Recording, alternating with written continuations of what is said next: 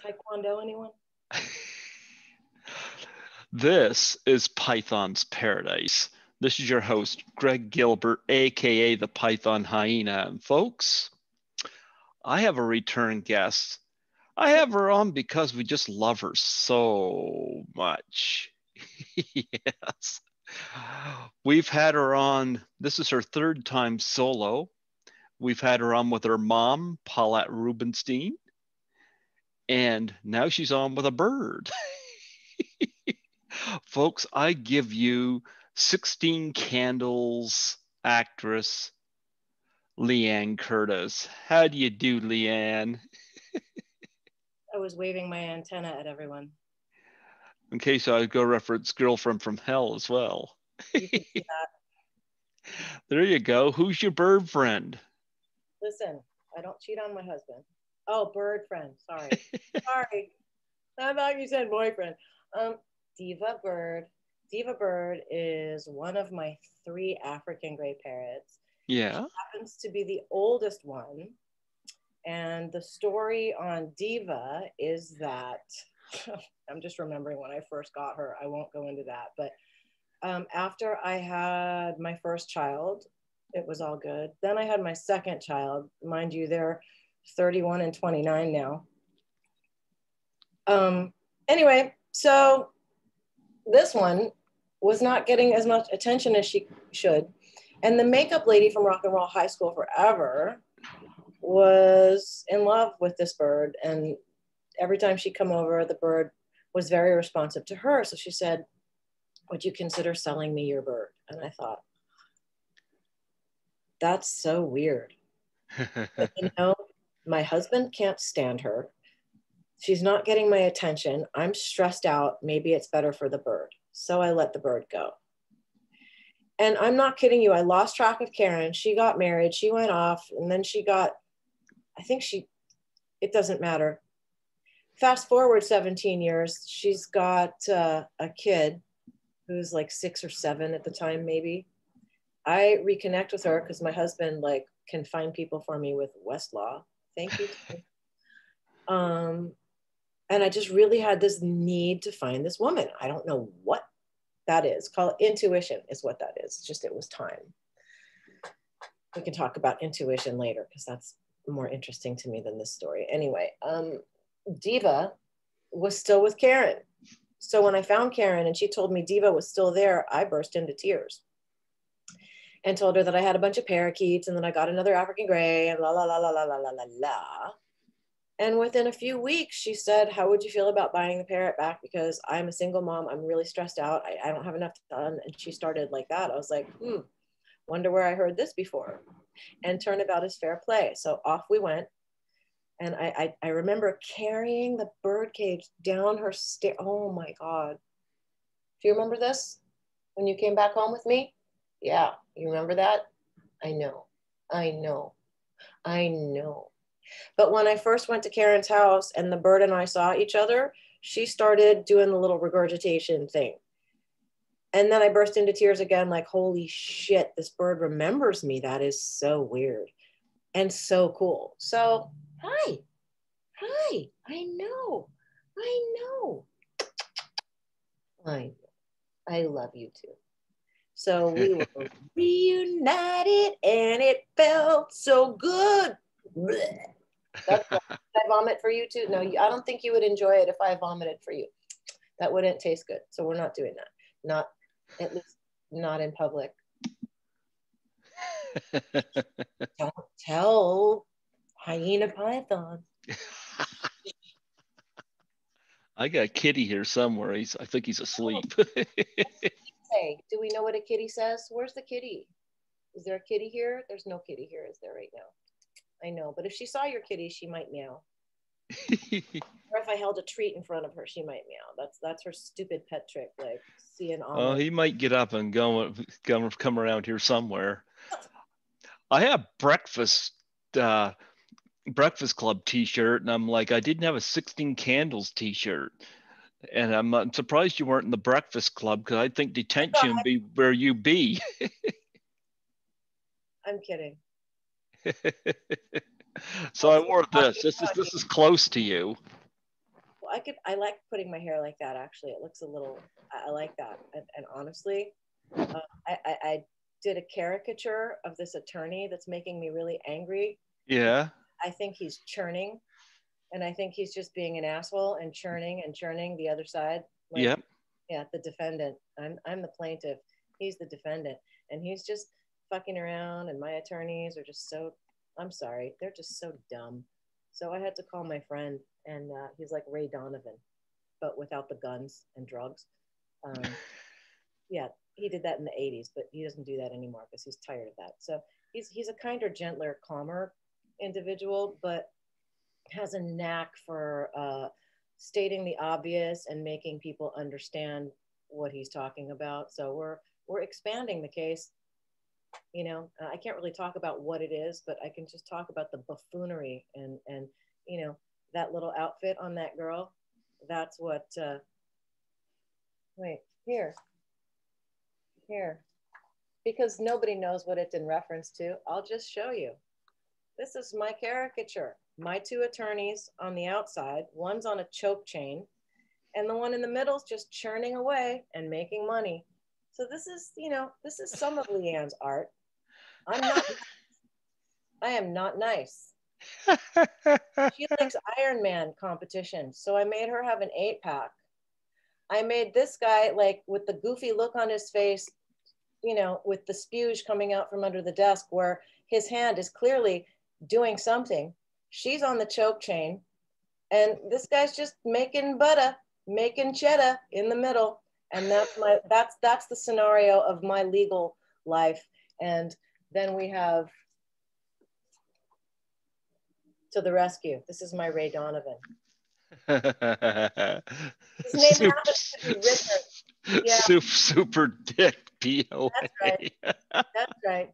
That's who's now taken over, because I can't take it anymore. I need to just pay attention to me and look in the mirror and tell myself how beautiful I am while these knuckleheads run around like jackasses and behave like attorneys and just, you know, keep turning like tops and doing this. So we have Super Dick. Enter Super Dick, and Liane will be happy soon, I think. Or at least it'll be in the rear view soon, because Super Dick, aka Captain Obvious, is going to go fix it now. Thank you. Next. Well, I was arranging my Blu-rays today because I'm in this apartment longer than I should be, so, and wanted to bring this out. 16 candles that you're in. Should I go quickly get my hair fixed? No. It looked like that again. It was a look.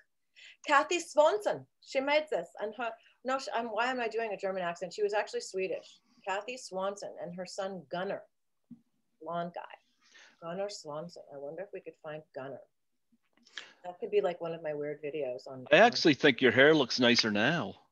Well, it's super long because like when you move into a self-created monastery slash a private nursing home for somebody like years, you know, you're lucky you got a little lipstick, but like I don't wear makeup. I don't go to the like hair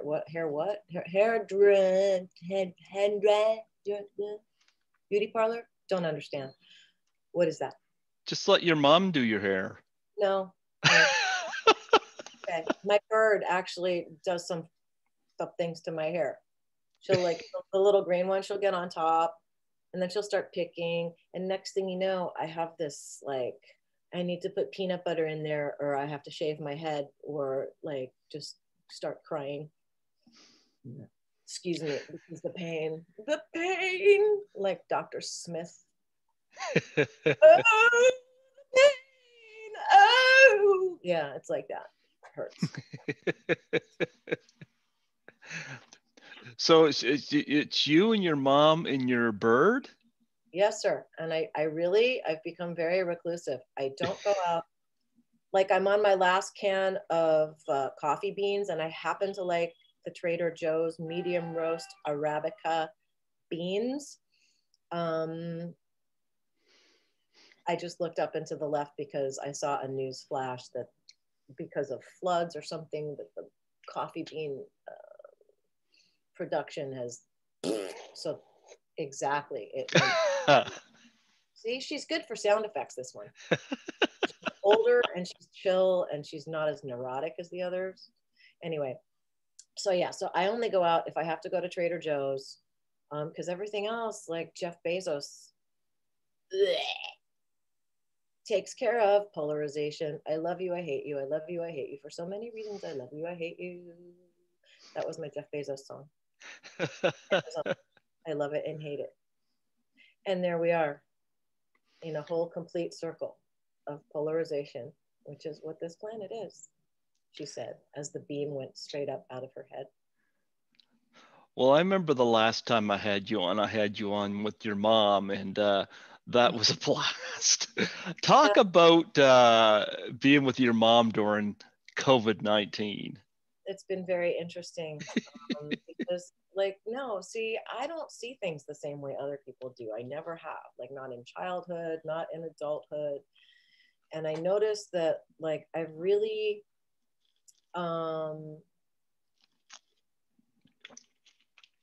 only now in 2 years of not talking to more than a handful of people on a steady basis and just being with my mom, it's really been kind of a very deep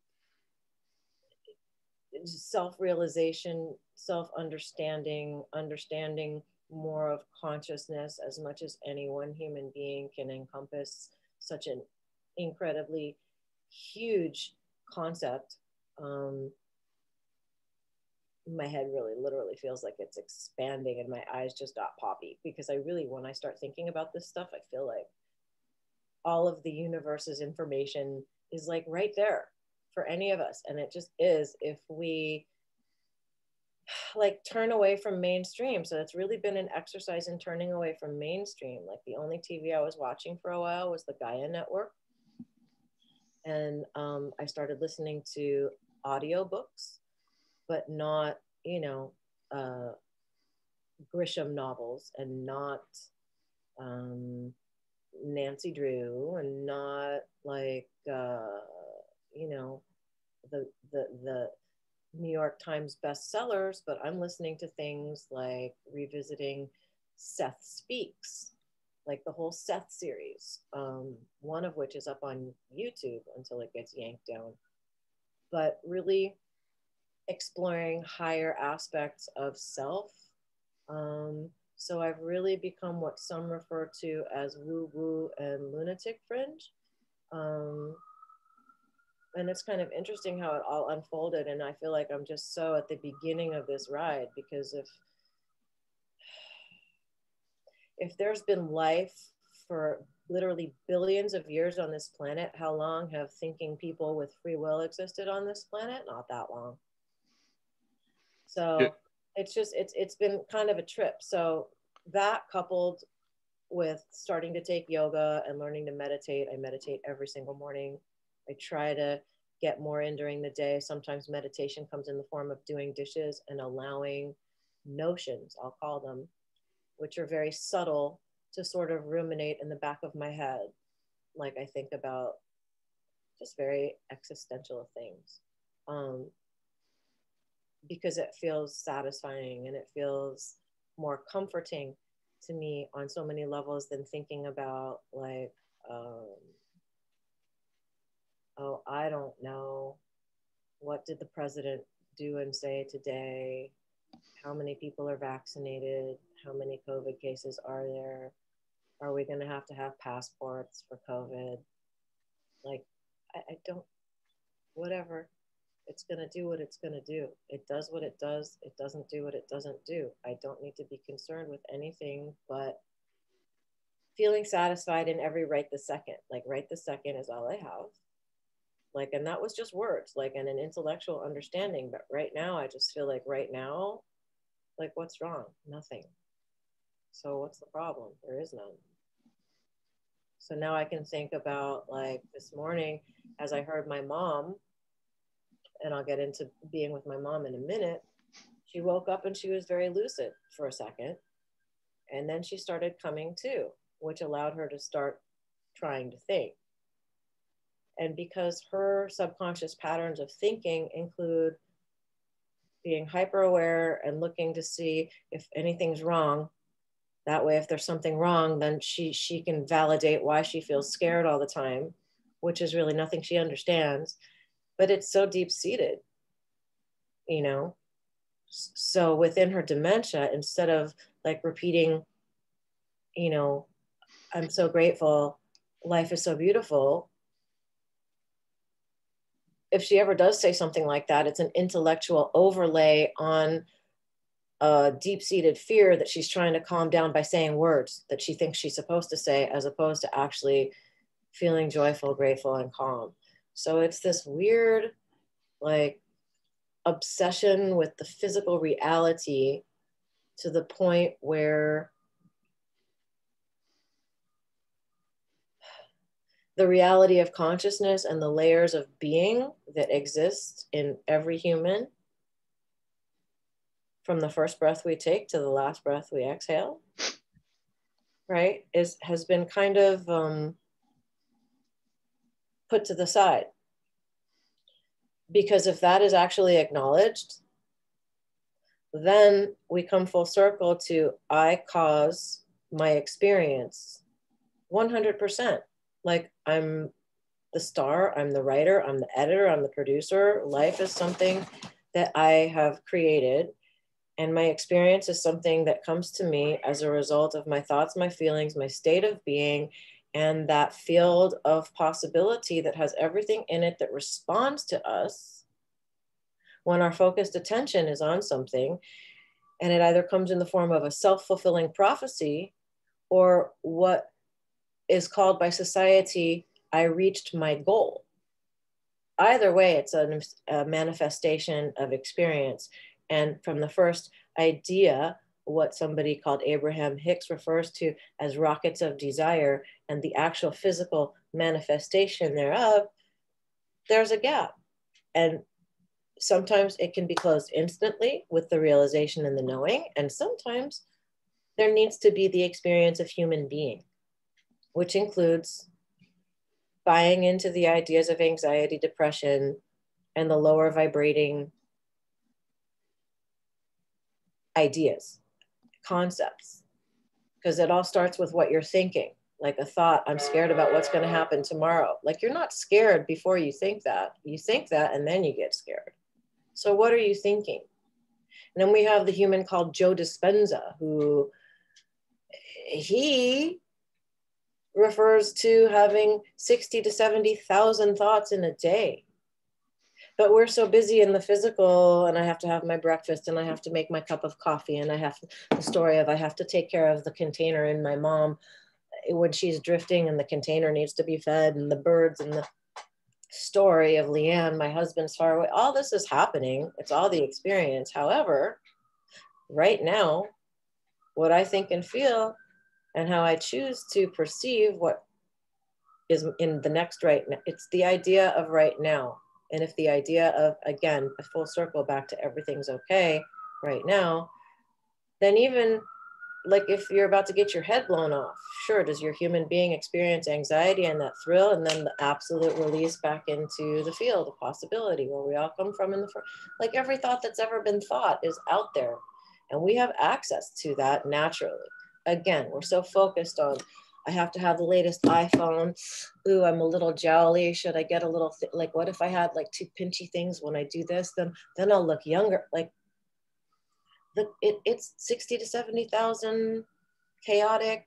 Whereas if you could just little by little gather your self and identify with your higher self, which is connected to source, which is, as long as you're breathing, you're connected. As long as you're focused on your breath, you're focused on the alignment. As long as you're focused on what's going to happen tomorrow, what am I going to eat for lunch? Do you believe what she said about me? Oh my God, can you believe what the president just did? What happened at the Capitol? Oh my God. Go back to what the alignment is. And it's like a giant deflector shield. Does it deny that that's happening? No. Are you in denial that that's happening? No, you've just detuned it so that you can be functional. You know? So with my mom, living in this situation in COVID, I've become very hyper aware of our multidimensional reality, insofar as when my mom drifts in what doctors in this place call hallucinations and dementia, what's actually happening is that her focus is not on, hi, Liane, how are you doing? Her focus is like how you go to a store and try on different clothes. She's trying on different dimensions, different aspects of herself, talking about my favorite tenor. And do you hear him singing? And I'd like to go back to New York. Where are you? In the French countryside at the gentleman's house. Could you please tell? So I'm sure she is, like when we dream and our consciousness literally leaves our container but comes back, she's trying on shoes. She's trying to figure out what all this is in whatever way is left, that all people who are close and in time, whole other subject, do. Because we're energy bodies, we're vibrational, we are energy before we're physical. The physical body is a result of the idea of the I am that we create. And our cells die and are born. Every time you breathe out, there's a nanosecond where there's nothing. And when you breathe in, there's a nanosecond where there's nothing. So we're all dying literally with every breath. You know, so I feel like as society stops experiencing this place in such a dense, through physical eyes, ears, nose, throat, feeling, there are so many other senses that we intrinsically have that have not been explored. So that's what it's been like for me. Intense growth, the privilege and honor of being able to observe somebody in their transition back into source, and the ability to choose when feeling swept up in the humanness of feeling loss, or buying into the concept of slight anxiety because in the unknown of when she'll disperse. That can be very stressful. And it has caused me at times to be little me, Liane me, very snippy. Looking at somebody who's dragging it out, who's completely unaware of what that could be doing to another human being if they're entrenched in that story.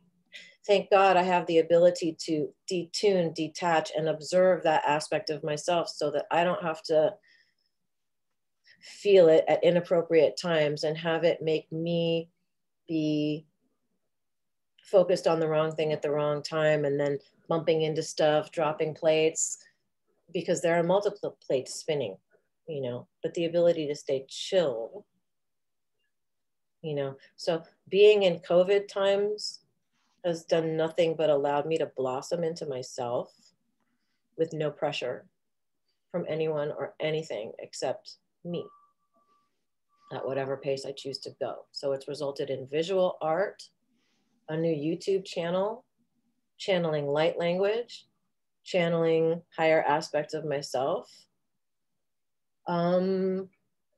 which is a little odd to some, but it's more helpful to the greater good of the greater amount of people out there than it is irksome.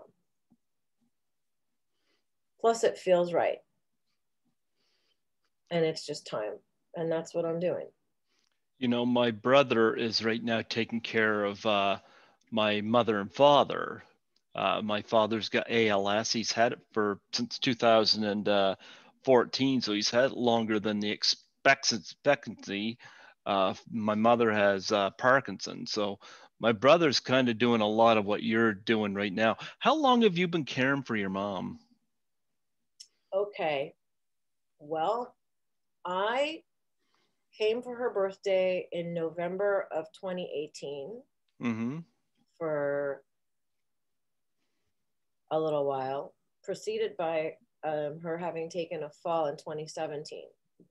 She took Mm-hmm. a fall at the end of June, July 2017.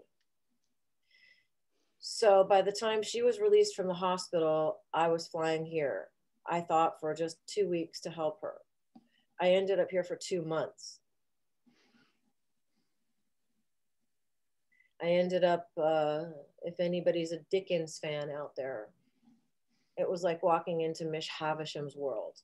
Everything stopped. The papers were piled everywhere. Like it was Ed McMahon's publishing house, clearinghouse, applications mixed with vital records from 1932 of my mother's annulment or whatever, 40, whatever it was, mixed with, hi, kitty, It's a Skittles. Skittle. Gee, and your bird's not there. My bird was bored with this conversation. Was he? Yeah, she's probably ripping the carpet up someplace because they're Skittles, say hello to Liane. sweetie. Oh, I love being able to see you. Plus, you know what else I was thinking? What? That these interviews, the Mm-hmm. sound is going to be so much better on these now. What's that? What? I'm sorry. What did you say? That's so funny. You're funny. I know I don't think you were being funny, but I think that was funny. I said the sound quality on your interviews should be much better now on a Zoom than they were on phones. You know what? Or it's funny. I've been going back to the movies since last July because we got the jump on COVID. I mean, we've had our issues with it, but I haven't been back into the station since March 18th, 2020. So I went the rest. I was lucky. I had about 150 interviews in my backlog that I hadn't put up on my YouTube because I put a new one up about every 5 days. So that was smart. My former station manager, before she retired, she told me, don't put interviews up as you do them. Save some for a rainy day. Yes, that's part of, COVID turned out to be the rainy day. dude, I'm telling you, that's part of my hesitancy with riding the frequency. People kept saying, well, you keep talking about this. And Mm-hmm. I kept telling them, I don't feel like I'm ready because I don't have enough information. I don't feel comfortable yet. Well, I work as a cleaner, and mostly I work back shift, so I usually don't work around people very often. But that's what I do for money. I do this because I enjoy it, you know. But Right. but What makes you feel good? I think that's the whole point of being in this place is understanding how to get past all the weird, crappy stuff and not focus on it. And here's another thing too is that I said that my brother's my tech guy, and he usually gets all my stuff arranged and ready to put up and upload and stuff, and I told him, actually, I had one of my other interview guests told me that if she can do Zoom, I can do Zoom. And I realized, you know what? I can't go another year without doing my interviews. I had about 30 people waiting for me. And I'm hoping they'll come on listen, my you know show. what? Listen, you know what I always say? The people, the things that you create for yourself in experience are like it's all lessons, you know. So if they don't come back, then there's a lesson in that. If they do come back, then there's a lesson in that.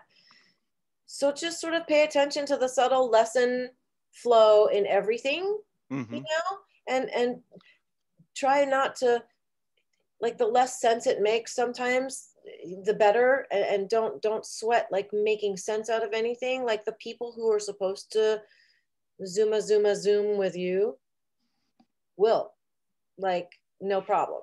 Mm-hmm. And you're good. And I'm sure all of them will. So Oh yeah. I wouldn't like think about it too much. I would just know that they're coming and just start setting them up, set them up, set them up, set them up. Actually, they the responses I've got, they've been pretty understanding. They get it, you know. Well, of course, You know.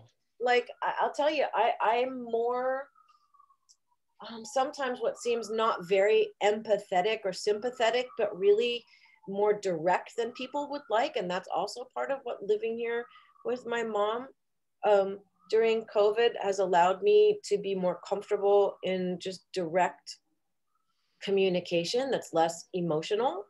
Um, and like I said, I was here like 8 weeks in 2017. Then I went home. Then I came back. Then I made my daughter stay here for like 6 weeks. Then I came back to pick her up. Then I went back to LA. Then I came back in May for a couple weeks. Then I left. Then I came back in, I want to say, no, I didn't come back till November for her birthday. Then I came back again because there seemed to be a little bit of slippage with cognition. I came back again at the end of November 2018. And she said, I think I'm going to be alone for Christmas. And I thought, oh. So I called my husband thinking, if this is her last Christmas, I don't want to like miss like that. That did not sit okay with me. So I called my husband to see how he felt. And before I even had a chance to say anything, because he's all about happy wife, happy life. Mm-hmm. The first thing out of his mouth was, I'm not living with the person who didn't spend her mother's last Christmas with her. If you come home, just no, do not come home. I'm ordering you. I've never ordered you in our marriage to do anything. Do not come home for Christmas. Please and thank you. I'll be fine. And I thought, okay. Like that character, that teacher character in South Park. Okay. Okay. It sings a song about profanity.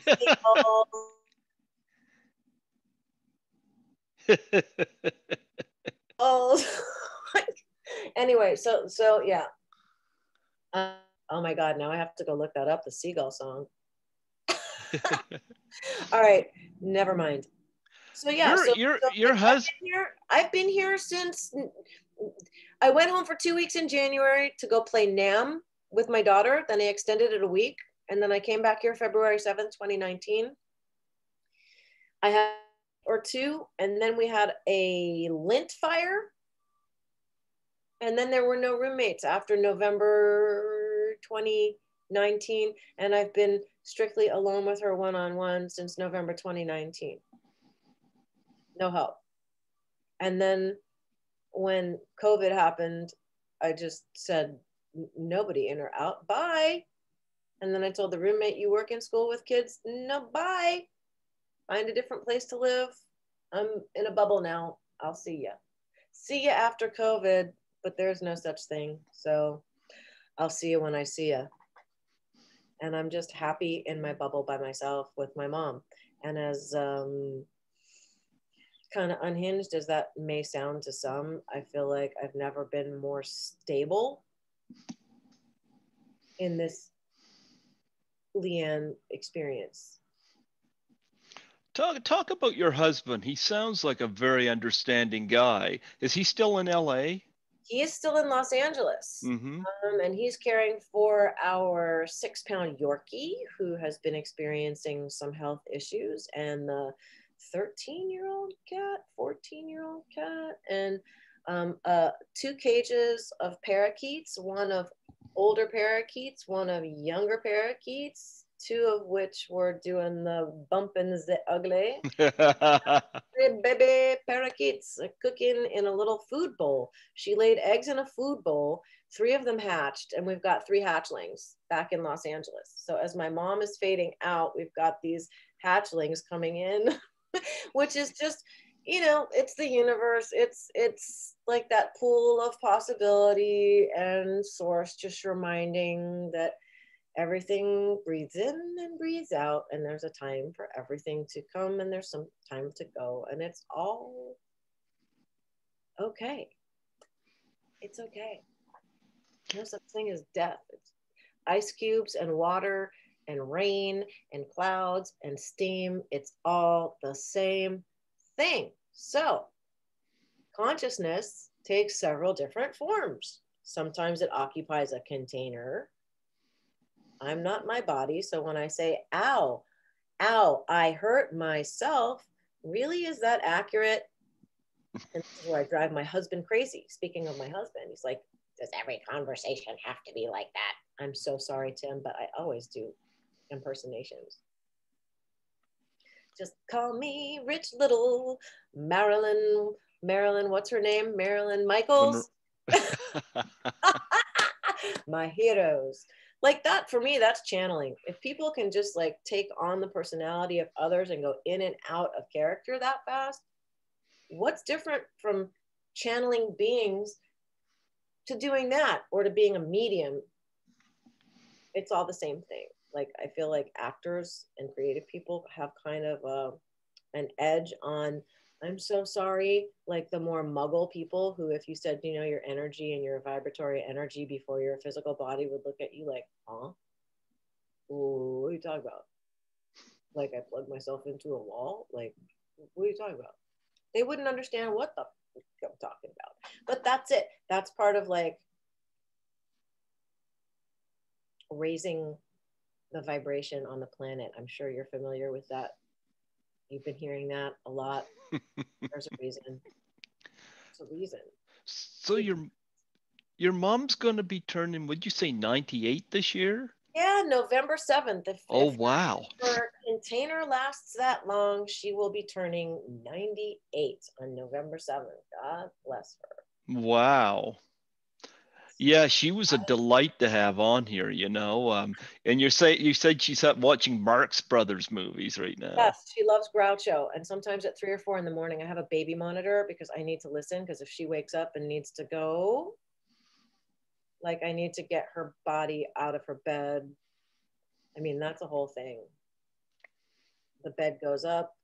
I turn her around on her little pad. I pull the pad toward the edge of the bed. And she does that. And I get my hand behind her. I pull her up, get her hands around my neck, pick her up, do a quarter turn, and sling her over my shoulder. Then sort of, yeah, like I squat and she goes over my shoulder or over my arm and puts her hands on the night table. It sounds precarious, but we've got it down. Then I'll pull down her nappies. Then I'll get her on the toilet. Then she does her business. Then I was using the walker to get her back up, but she does this weird thing now. She'll get on her tippy toes and push the walker forward, which puts the back legs up on the wheels. And it went down and she almost went down, but I was able to super Liane. So the wheels came off of that 2 days ago. So like as she changes, I chose that word very, very carefully. As she changes, I adapt whatever I have here to suit the need. It's so simple. You know, no need to go get into a spiral of I'm so sad, this is devastating, because then I'm not thinking clearly to be able to just go, oh, well, I guess it's time to take the wheels off of that. That way, if she does rock it forward, it's not going to slip on the carpet. It just won't. Like common sense, you know? I like Groucho Marx too. Right. So, you know, that's her whole thing about when he dances. So when sometimes, sometimes when she's over the walker, getting her back off and onto the bed, and I say, stand up tall. She's like, I can't. And I'll say, why? She said, because I'm being Groucho. You know how you walk like that. I'm like, yeah, either that or Mick Jagger. You have fun with that. So sometimes we can raise the vibration around her dread disease and how she sees things. And I always am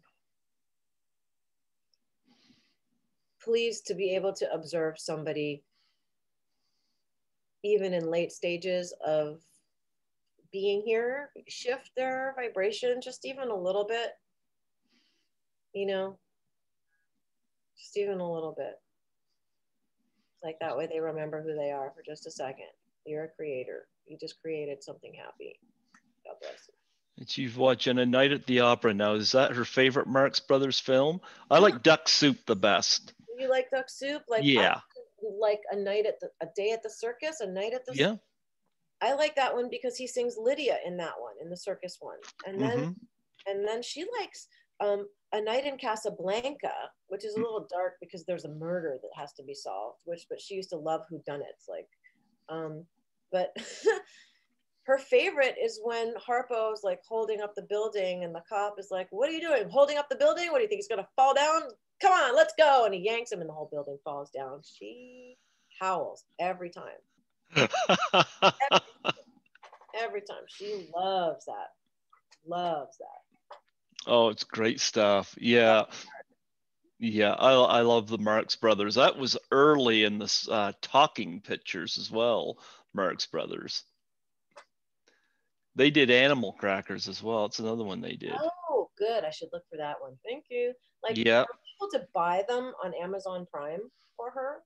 So, like, theoretically, unless Jeff Bezos's platform goes nutsy cuckoo and I lose all of my digital whatever, I have those movies, which is fine because the Marx Brothers will always remind me of Princess Paulette. There you go. Did you show her this one? God. She'd have nightmares. My dear, what did you do to your hair?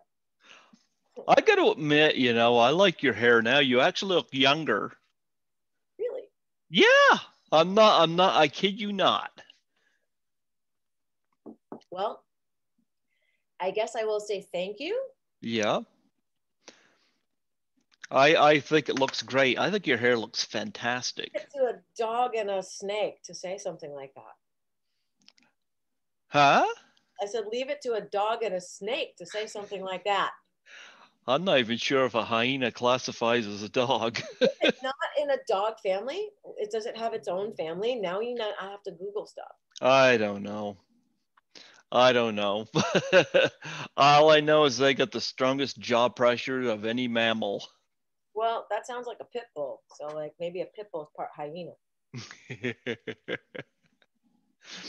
But no, I enjoyed this movie.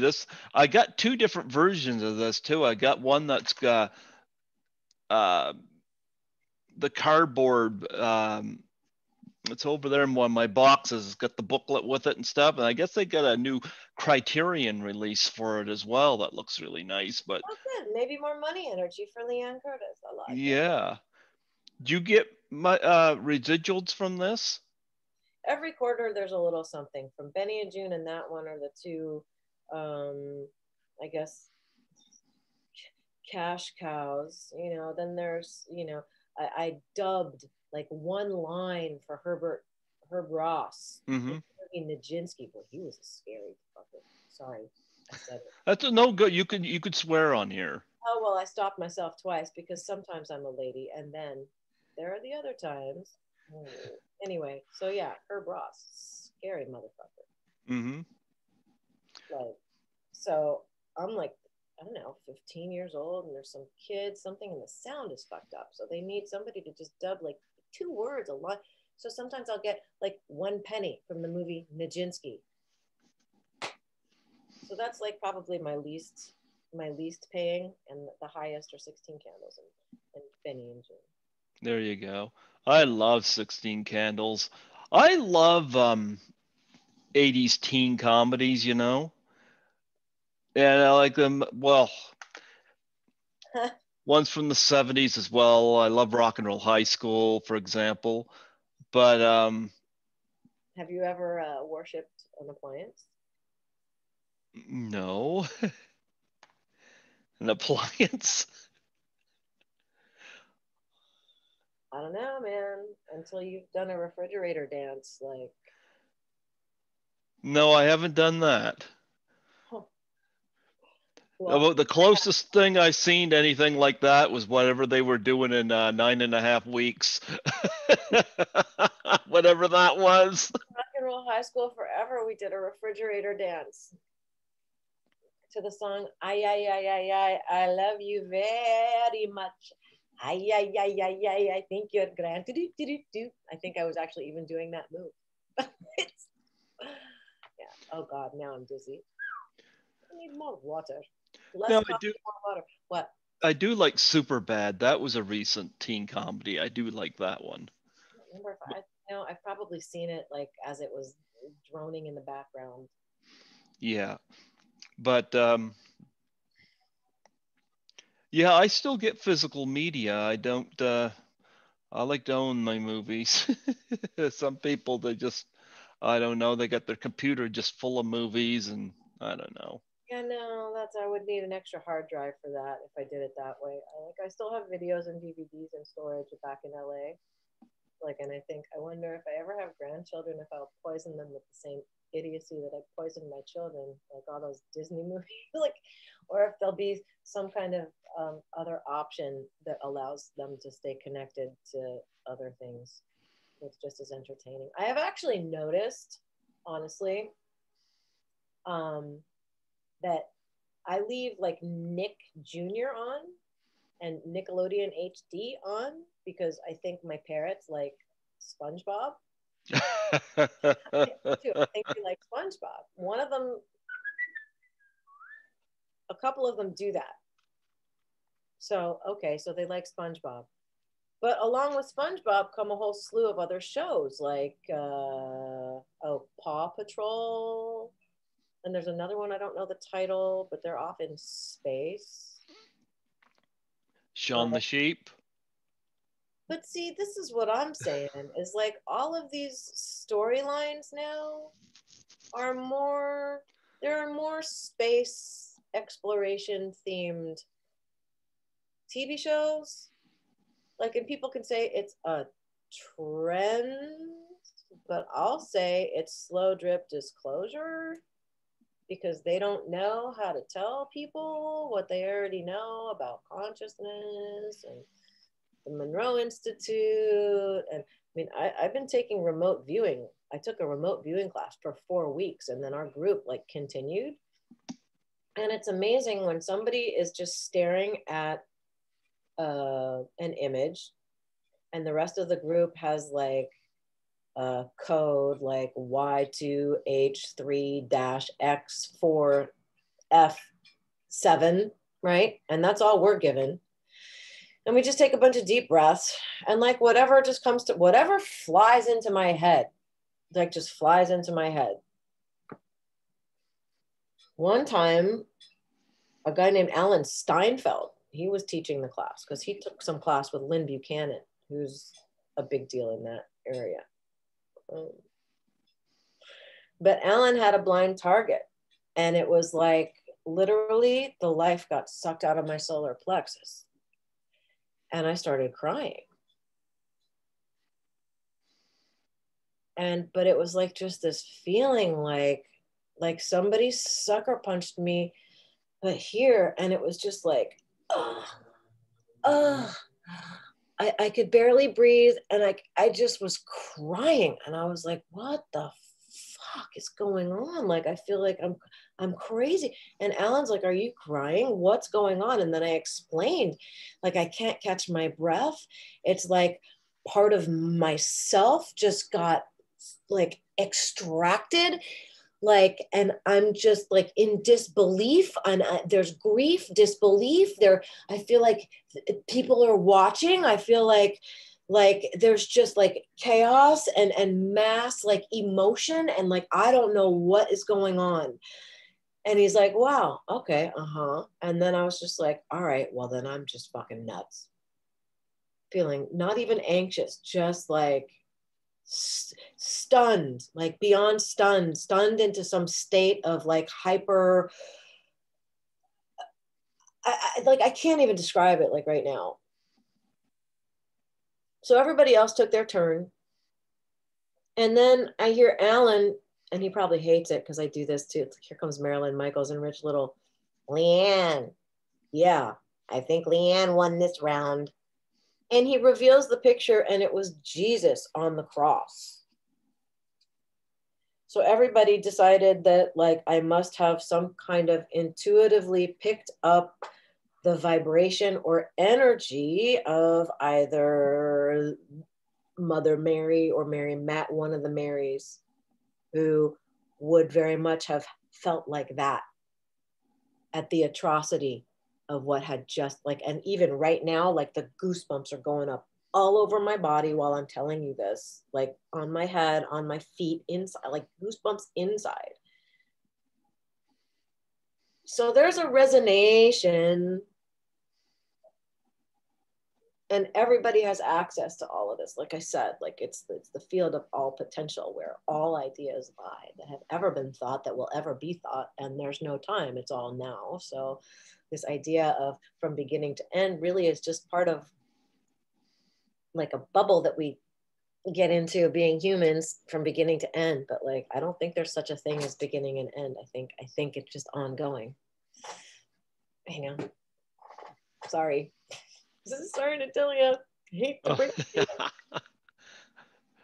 What's your favorite movie that you've done? Do you have a favorite? I can say that the favorite movie that I've done has yet to be released or even made. I just optioned a script called The Sound, written by a guy named Michael Lynn. Michael Lynn, you can look him up. He used to be a producer on E! Entertainment.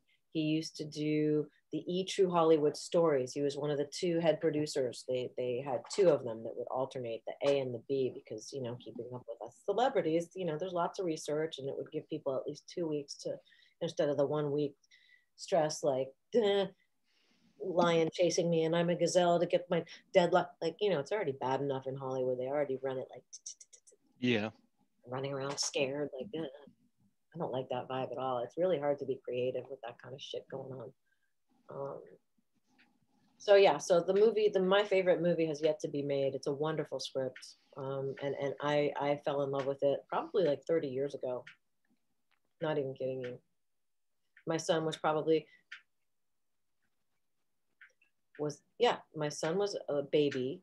My eldest child was probably in kindergarten, like 5 years old. And they are now, God, are they turning 32, 31, 32, 32? Oh my God. My eldest child is 32 years old. That is so weird. Huh. Time is weird.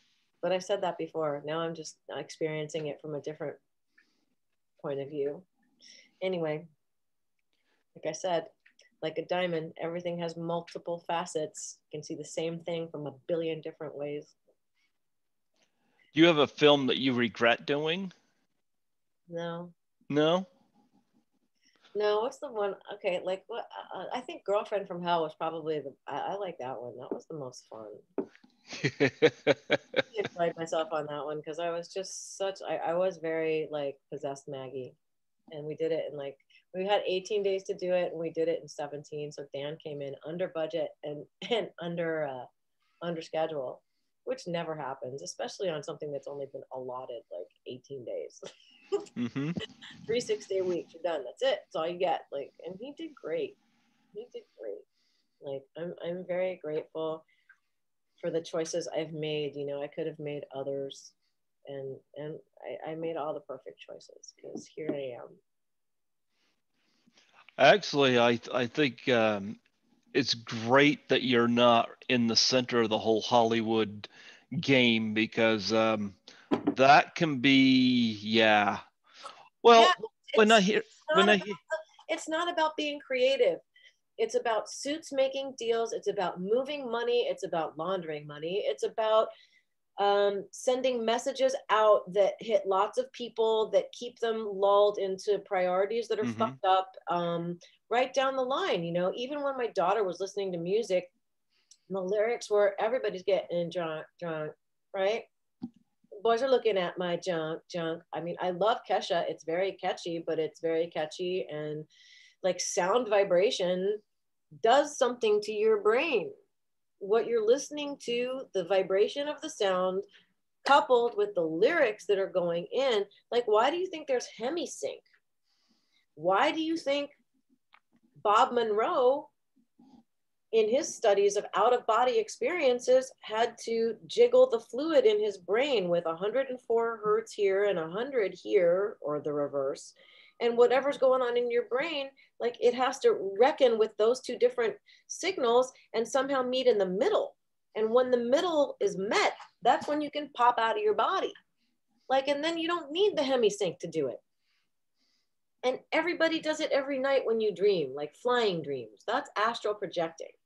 Like people who can control their dreams. It's people who are just less plugged into sight, sound, smell, touch, and taste. They're concentrated on other sensory that's in your DNA. Like, so if you think about that, take a step back, like you could actually go adventuring in your own consciousness and figure out what a human being is and how we create our experience. Or you can keep feeling shitty because they tell you to be scared of COVID. You have to get jabbed. Like, don't bounce your checks. You better be responsible, and keep telling that story that you're like indentured to somebody because they're your mom, your brother, you're this, you're bullshit. That's a society story to make you locked into some bullshit freeway of more bullshit so that you can stay in chaos and fight with each other, when really, like, there's an adventure in your own consciousness waiting for you. Everybody sing. Bungalow Bill, who did you kill? Bungalow Bill. I killed my little self because it's an asshole. That's who Bungalow Bill killed. Thank you, the Beatles. I want to get your opinion on what's going on now, this whole stupid cancel culture bullshit. What's that? Oh, people are now going back and they're complaining about Gone with the Wind, Dr. Zeus. I guess Pepe Le Pew got canceled because he comes on to win. Gropey La fuck the little kitty because she. Yeah, and people are hashtag the Me Too Pew. Yeah. Hashtag Me Too Pew Pew Pew. Everybody's in chaos. Everybody buys into crap. Everybody gets on a side and then they fight. Yay! Yeah. Instead of turning inside, going, listen. You know what came to me today? Again, like those 60 to 70,000 thoughts people think, most of them are like the Wizard of Oz. It's the tornado, and you get caught in the tornado of your own thoughts. And do you want to be like Dorothy, like getting thrown around in the yellow? Then you have to find the yellow brick road. Then you have to take the long walk through all your fucking horse shit. Then you have to find some fucking fantastic place, which is probably like some parallel for your pineal gland, where you actually go and find out that the fantastic fantasy is really some shriveled up piece of shit asshole who's like pretending. And that all along you were in control of this whole dream. And there's no place like home. Where's home? Your consciousness. What the fuck, everybody? Hollywood already told you and you're not listening. Hollywood already told you and you're not listening.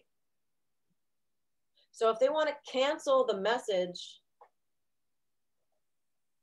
that's okay. That does not make how human being functions not real or true. They can tell whatever story and cancel whatever they want and take a side here and a side there. They can continue behaving in a manner that makes people have to have conversations that go into like taking a side about cancel culture. That's okay. They can cancel all they want. That doesn't change that human beings think 70 to whatever thousand thoughts a day and that nobody's paying attention to their own thoughts. Now they're just paying attention to some idea that somebody threw like a stick in the spoke of a wheel that's supposed to be turning. Oh, now it's going to stop in cancel culture. And now we're going to bicker about that. Like, okay, have fun. I'm not playing. I don't care. Go cancel yourselves out. I'm going to be here meditating and doing artwork and figuring out myself. Like, I really don't have time for crazy culture craze. Oh, I don't blame you. I stay out of it as well, you know, but it's just People just always want to talk about it though, and I think like I have a knack for just like driving the conversation right back to consciousness. oh, it's just like the COVID thing, you know. Like I know it's out there, but I haven't seen anybody that has it. I've just kind of gone to work, come home, gone to work, come home, you know? And you're not thinking, oh, I might catch COVID. Like these No, thoughts are not okay. But see, how do you think it's a coincidence that because you're not focused on I'm going to catch COVID if I go out, like you're not thinking about that. So why would your body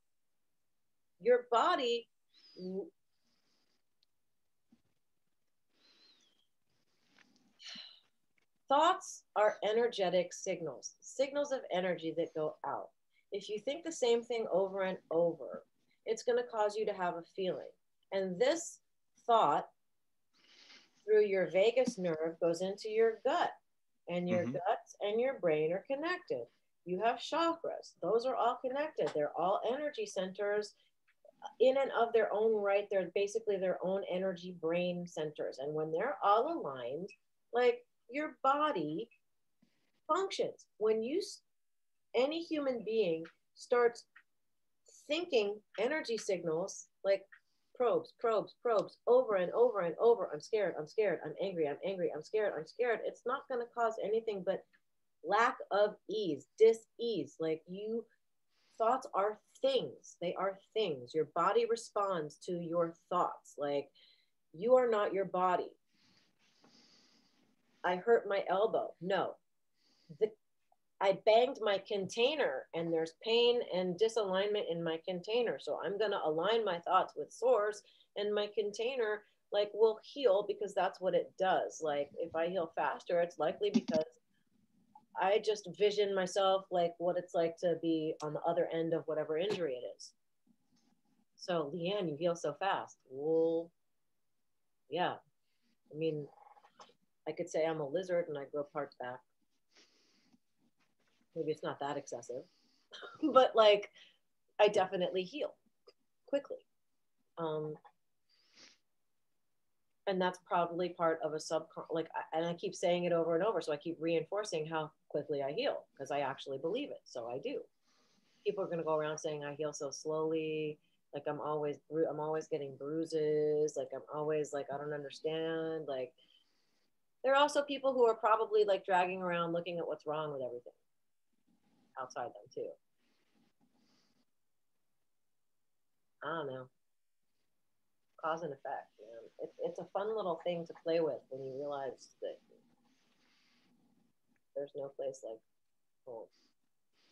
So, COVID, you don't catch COVID because your thoughts and feelings are like the deflector shield that don't allow your body to allow the idea of COVID to come into your consciousness. Your body will never reflect back COVID because you're not putting that in there.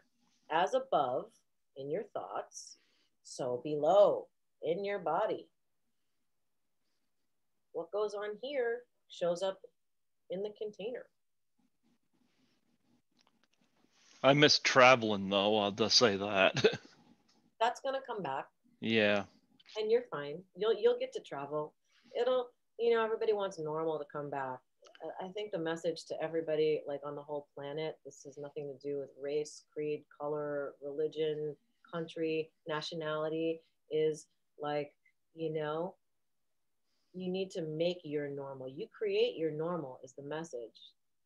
If somebody's going to create COVID so that they can force a vaccine on everybody, which is an opinion, then it's even that much louder to me how people need to really be discerning.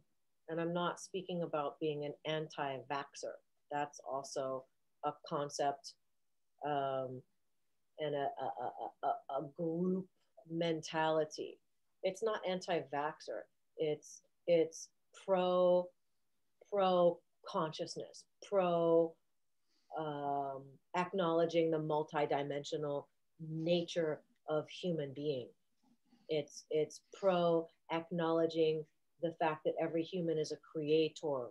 And if we as a group allowed COVID as a creation that's worldwide and the vaccine as another reality, then like that's something that everybody agreed to play act. It's like a pantomime that everybody agreed to play a role in this pantomime. COVID and the vaccine. Lions and tigers and bears. Oh my. Exactly. That's what I got. That's what I got for you. Yeah. Yeah. Your YouTube channel now, I tried to find that and I haven't been able to. Well, I can, if you like, share my screen and show you. Like most people wait for the host to ask them, but I'm shameless and I just want to show you some of my artwork first, like if that's okay. Sure. So I'm gonna, I don't know if you can go up to the top left and I don't know how you edit view show chat window. You have to enable screen sharing. I don't know where to do that. Actually, let's just not do that. What I would recommend, just send the link to your YouTube channel to my email. Or, you know what? How about Yeah. this?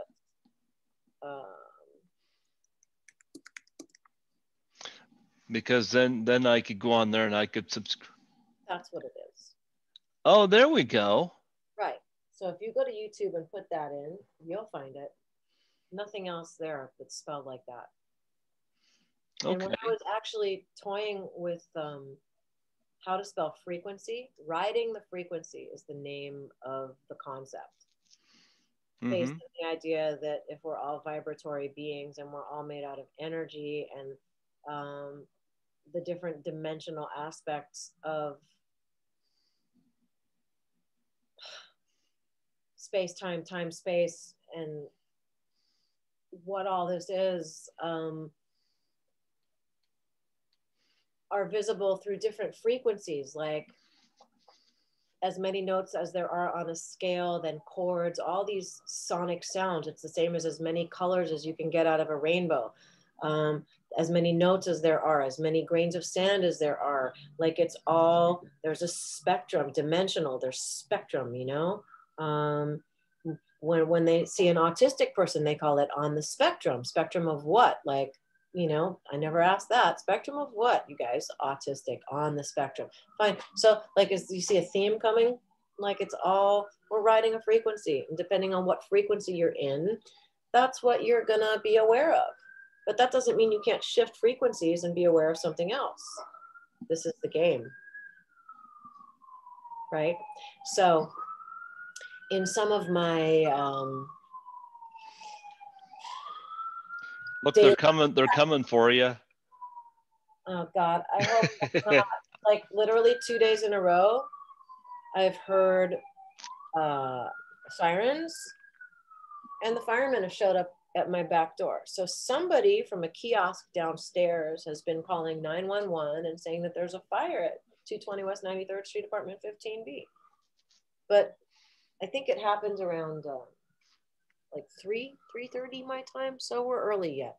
Let's see if it happens again today. Like it's just, you know, the first time they knocked on the door, gong, gong, gong, and I was on a Zoom meeting. I screamed like horror movie scream.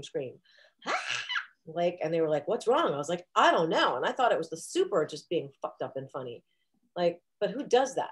So like I answer the back door. I'm like, you scared me, like all familiar. And then I see this fireman, like, you're not the super. He's like, no, there's a fire. I'm like, no, there's no fire. I'm on a Zoom meeting. See? And you just basically scared the shit out of me. Thank you. And your adrenaline is running like cuckoo because I can feel you right now. And I really would love it if you could just take a breath because I'm feeling very squirrely from off of your vibe right now, you know? And like the fireman, like next to him, just kind of looked at me, raised his eyebrows and kind of went like that. Like he understood what the fuck I was saying. Then there were a couple others down there and then another one like coming through. So a bunch of them came up. Fast forward to yesterday. I'm sitting here at my computer updating my YouTube channel. I hear a pounding on the door. Wait, and what's really crazy is I heard sirens before that. And I was like, yeah, wouldn't that be something? Had a little swig of my coffee.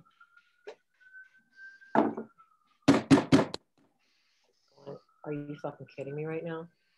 So I go to the back door and I'm like, half thinking no, come on.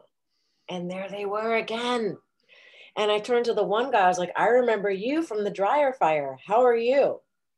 And they're looking at me like I'm nuts. I'm like, oh yeah. Is this going to be a daily thing? Because I'll have coffee and donuts next time. You know, oh wait, no, never mind. That's the cops. I said, do you guys need pee or like water? You guys need anything? You guys good? And they're like, yeah. I was like, who's the one fireman? Because like three different firehouses answered like when we actually had the fire. Mm-hmm. And one of the guys came in because he saw the birds. He's like, do you mind if I come in and see your birds? I'm like, no, but you got to take your shoes off. So he did. He takes his shoes off and he comes in. I'm like, you got to take your coat off too because they're going to freak out. So he takes his coat and he comes in. He's like, I have an African gray named Chicken. I just like, wait, what?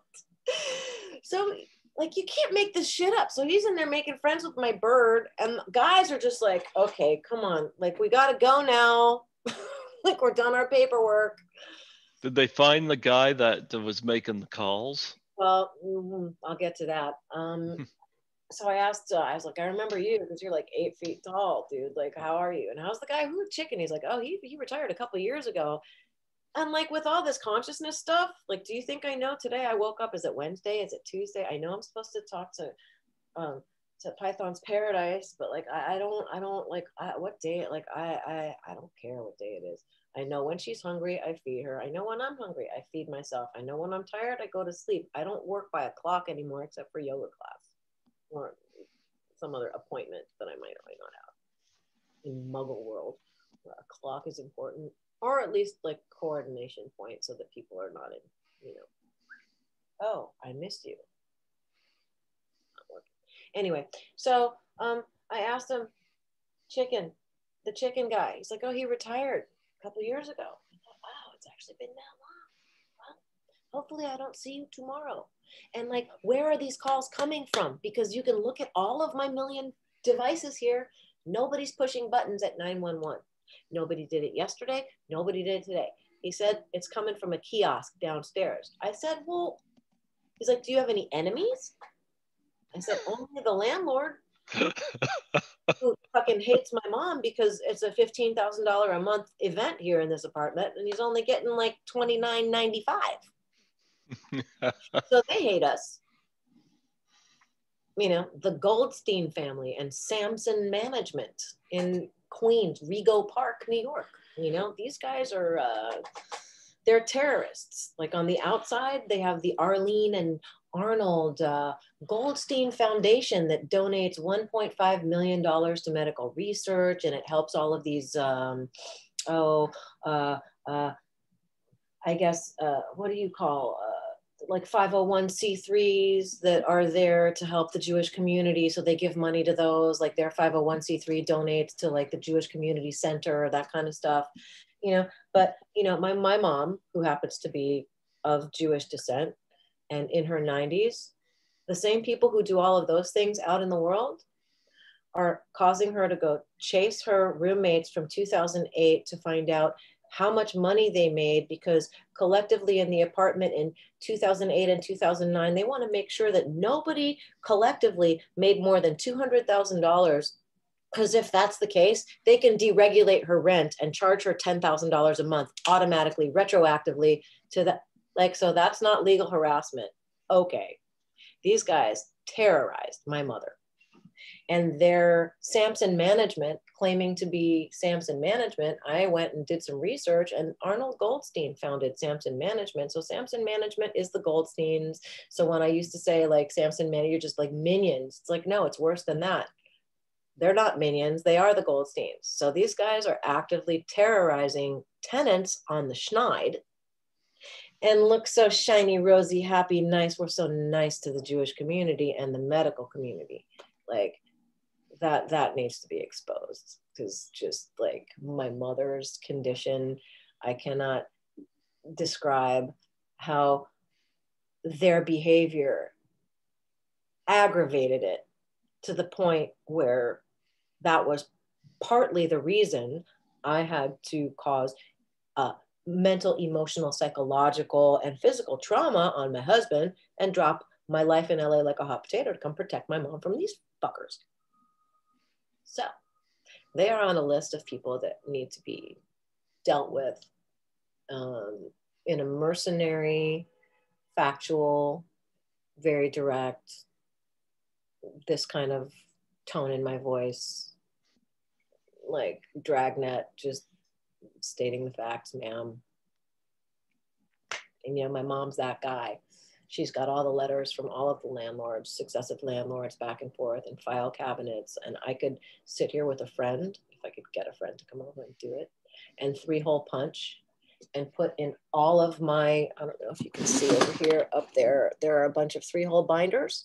I've got lots of those left over from, I don't even know what. Something told me don't throw them away. So like I can go through every single document that was landlord apartment related from 1979 when we moved in here to present, and just hand those boxes over to any attorney and just say, sick them. Remedy and relieve this situation. You want me to leave this apartment? It's going to cost you money. You're okay with the apartment staying rent stabilized and getting a quarter of market value for it? We live a long time. I'm only 55. She's 98. It's up to you. I thought you were 39. All women are 39. No? You're 39. I'm something. You're something. I am eternal. I am always, and I'm right now. Do some porno Snow White. Oh God, I used to what? Wait, hold on a second. Hold on. Here, what can I do? Oh, I know what I can do. I know what I can do, I think. What are you thinking?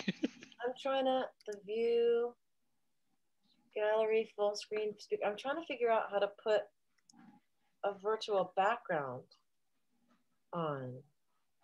I don't know anything about that. That's okay, you don't have to. Clearly, this is Liane's focused on trying to get something done look. Yeah? Yeah, wait, it gets better. Oh, I don't have the glasses I like. I'm not going to put the ones I see on. I don't like those. I'd rather squint.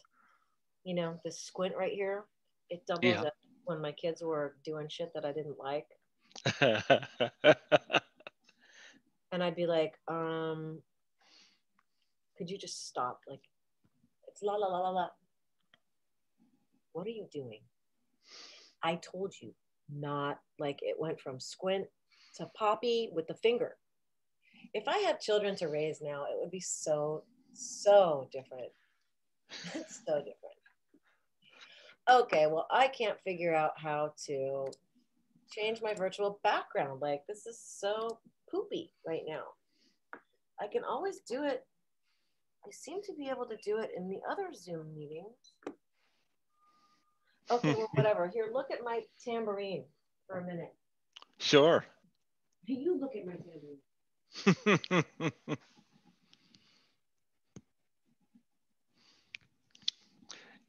Yeah, absolutely.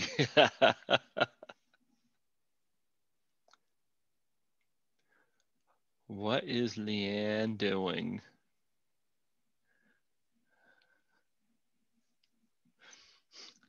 Liane has gone off to find a tambourine. Well, I'll just show off the 16 candles Blu-ray while I'm waiting for her to come back.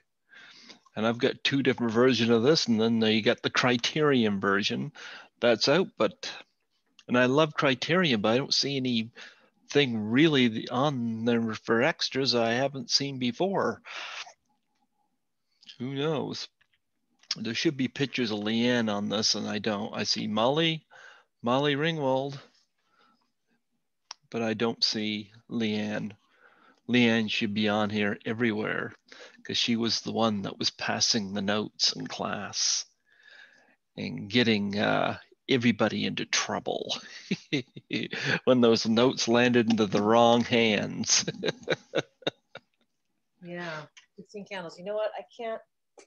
Here, I'll show you this. Ah, plant. Well, it's. Has anybody in the audience ever bothered taking an apple seed, sprouting it, and putting it in dirt? I have like 12 of these. I've been growing. That's the other thing I've been doing. Growing plants. You go growing apples, Ray, are you? I'm growing apples, several apple trees, a couple of grapefruits, a couple of oranges, mostly grapefruits. I've got peppers that I planted from the grocery store. See, and look, that I can hide. Now I can be like, go across the room. But what are you gonna do when they get bigger? Then I'll be able to hide more of my body when it's just the mysterious plant that's walking across the room. You can't see me now, see? What, Liane? She looks just like an apple tree. No. All right, like, I don't know. That was a major fail because I literally, to be honest with everybody, I completely derailed myself after trying to figure out how to change the thing, the whole time more interesting. And then I forgot what I went to go do. What were we talking about before I derailed myself? You were going to get a tambourine. No, the tambourine's up there. Okay, maybe I lost thought somewhere. Yeah, above your head, it looks like a halo. It does now. I did that on purpose. Tambourine head. Look, it's like Hey Arnold. Like I could just draw a face in there. You see, if it's above your head, we all thought you were an angel anyway. Laundry. See, Liane has dirty laundry and she's not afraid to air it out. Here, actually, technically, it's clean laundry, but I can still hear. Here, now somebody can say Liane airs out her laundry in public. Okay. There you go. It's all over with now. You want to talk shit about me? There you go. I did it first. Now what are you going to do? See, that's right. One of the fabulous things about acknowledging what's fucked up about you and loving it and embracing it is that nobody can ever accuse you if you wear it on your sleeve. And you don't have any sleeves. No, but I've got hairy armpits. I'm French. Je suis française. Give me a muscle pose. There you go. Taekwondo. No, but I've always been like muscular even when I was younger. I used to figure skate when I was little. And then I took Taekwondo in my adulthood.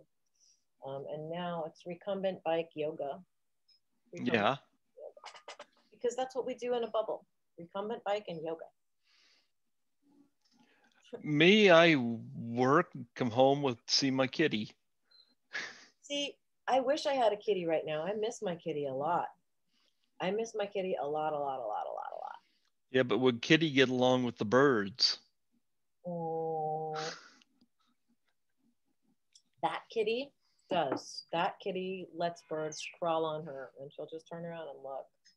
And then she'll look back at me like, really, Mom? What are you doing? See, I see your bird under that chair over there. She's banging. She likes to bang her beak. What are you doing, Beaver Bird? Beaver Bird.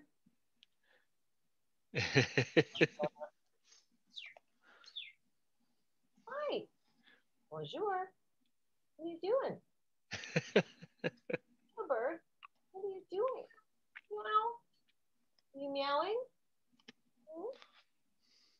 Do you ever stay in touch with anybody from 16 Candles? 16 Candles. Michael Hall every once in a while. He's going to be in Halloween Kills. Good. Yeah, I think he's going to be well cast in that.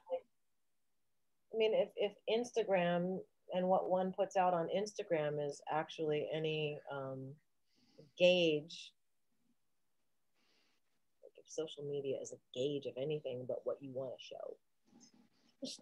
But what he wants to show is that he seems very satisfied and happy in his life right now, and in perpetual gratitude. His posts always smack of gratitude and appreciation, which is really nice. Because, I like Anthony Michael Hall. Right, like we were all really kind of tortured teenagers for different reasons. Yeah. But it's nice when you can look back and sort of have been on your own hero's journey to overcome yourself, a little bit. And I think he's done a fabulous job, and he's still out there doing his thing. So it's nice. Yeah, I'm looking forward to seeing him in Halloween Kills, because he was a staple in all those, like 16 Candles, Breakfast Club, Weird Science, National Lampoon's Vacation. If all of my friends were doing like projects like that Hilary Swank one, Mars, or like Travelers or Space Force, I like that. I laughed so hard. I love John Malkovich in that. Oh yeah. I loved John Malkovich in Space Force. Oh my God. I had to like rewind and watch so many times because I just laughed over the next few lines so many times. It's so absurd. It's ridiculous. It's the most absurd. Like whoever wrote the scripts for Space Force clearly watches the same Gaia shows and conspiracy theory shit that I do, because they've taken it and transformed it into more slow drip disclosure, but making fun of all of it. So it just makes me really happy. Let's see what they do with season 2. I hope there's a season 2 of Space Force. Are you still in touch with Corey Feldman? There's a fella named Jake Perry who's doing a project about Corey, and he interviewed me. I don't know when that's coming out or what he's doing with that, but he interviewed me for that. So I don't really have any direct contact with Corey exactly, but funny that a woman named Caroline Corey had Corey Feldman in her film Superhuman. I don't know if you're familiar with that. No, he's in 13 Fanboy, and I'm part of that. Oh, well, I don't know what that is. But Superhuman, of course, goes back into dealing with, what we're able to do. Like with consciousness and psychic stuff, and that's more of our natural state than not being like that. Anyway, so what's the project you're talking about that you're a part of? 13 Fanboy is Corey Feldman was in Friday the 13th, the final chapter. Okay. And Debbie Sue Voorhees, who's in the 5th movie, is actually it's all shot. She managed to get it all finished before the pandemic, so it's in post-production. But it's about a crazed fan that's going after alumni from the series. And I got on it, the Indiegogo. I got on as a co-producer. Oh, that's awesome. And my picture is going to be in a scene with Tracy Savage, which is awesome. And I'm told that my picture's going to get drenched in blood. Oh, there's a picture of Greg in the corner in this scene on the deck. Like, okay. Well, apparently my picture gets drenched in blood as well. So I'm like, okay. Well, that's nice. Yeah. I've interviewed a lot of people from it, What do you really feel about me? I throw blood in your face. Yeah. So you'll make a big splash. I'm kidding. Yeah. So Corey Feldman is appearing in that. So, but and I didn't even have to leave here to do it. I just contributed, and I've never been to the States before, so. You're not missing anything. No. This place is so jacked up. I'm looking forward to getting back to the convention scene again. I miss the conventions. That makes sense. Like people who are convention people, like I can understand that there's missing of that environment being available. You know, Mm-hmm. chiller like Kevin, Clement, all those guys. Like I'm sure all of the promoters and people who own the shows have definitely had to figure something out. Like How so, many how many conventions have you done? Did you get to do very many? no, just a handful. I've done chiller one time, and it was last minute because I happened to be in New York. I did the very first one I did was called Cult Fiction, and that was in Jacksonville. Okay. And I did like I think it was like mini Monster Palooza. I had a little table. Then there was another one called the LA something that was at LAX that they do like 3 times a year. I did that once. Okay. Um, then they flew me to Orlando to do Spooky Empire. Okay, I've heard of that one. Yeah, Spooky Empire. And Chiller is actually a big one. But it's fun. You know, you get to talk to people, and I just get to be kooky and just like let it all out. I've done Horrorama 3 times in Toronto, and I did one Comic Con in Toronto, and they're a lot of fun. I love the Horrorama one because it's smaller, and you got more time with the guest and whatnot, and um, yeah, so I enjoy them a lot. I was invited to my first one by Lisa Langlois from the movie Class of 1984, whom I'm still in touch with. So that was what started it for me, and I got the buzz from that. That's it's a lot of fun going to those. The atmosphere is great, and I'm looking forward. Horrorama supposed to be this fall, October 2nd and 3rd, but knock on wood, because last year, of course, it didn't happen, and I didn't even take time off from work last year. It was like, what's the point? You know, I could But spend here's time. the good news. By the time you get there, you'll have a nice little stash collected, and you'll have like a lot of options because you'll be able to afford whatever the hell you want. Like because you skipped a year or two because COVID, so it'll be more. Well, Maybe it'll be more fun. rent and stuff kind of goes into my stash, but Oh, that's food, yeah, power. We like it. yeah. Well, Wi-Fi I signals. It's I just got hit hard on uh getting my car fixed, and I was like, oh my goodness, that was fun. Not, but no, I look forward to doing that. Now, when you do the cons, what's the atmosphere like for you personally there? Is it crazy? Like, and I don't mean crazy negative, but no, I bring my own party. Like I said, it's like the bubble I live in. It comes with me wherever I go. So like wherever I am, wherever I go, there I am, kind of. So like I don't really change much. Like I'm always me, and I always try to have fun and like so I don't know, like even what could be considered a negative experience because people say, wow, you didn't like I've seen people make $10,000 and I'm sorry your weekend wasn't much better than it's like, dude, I've got like $1,000 in my pocket cash. What the fuck are you talking about? Like, I don't care. There's never a bad time to have, even if you're a millionaire. Oh, I just made $1,000 cash. I'm gonna put it in my pocket. Like, hello, what the? I'm sorry. You're sorry. I'm not. I had fun.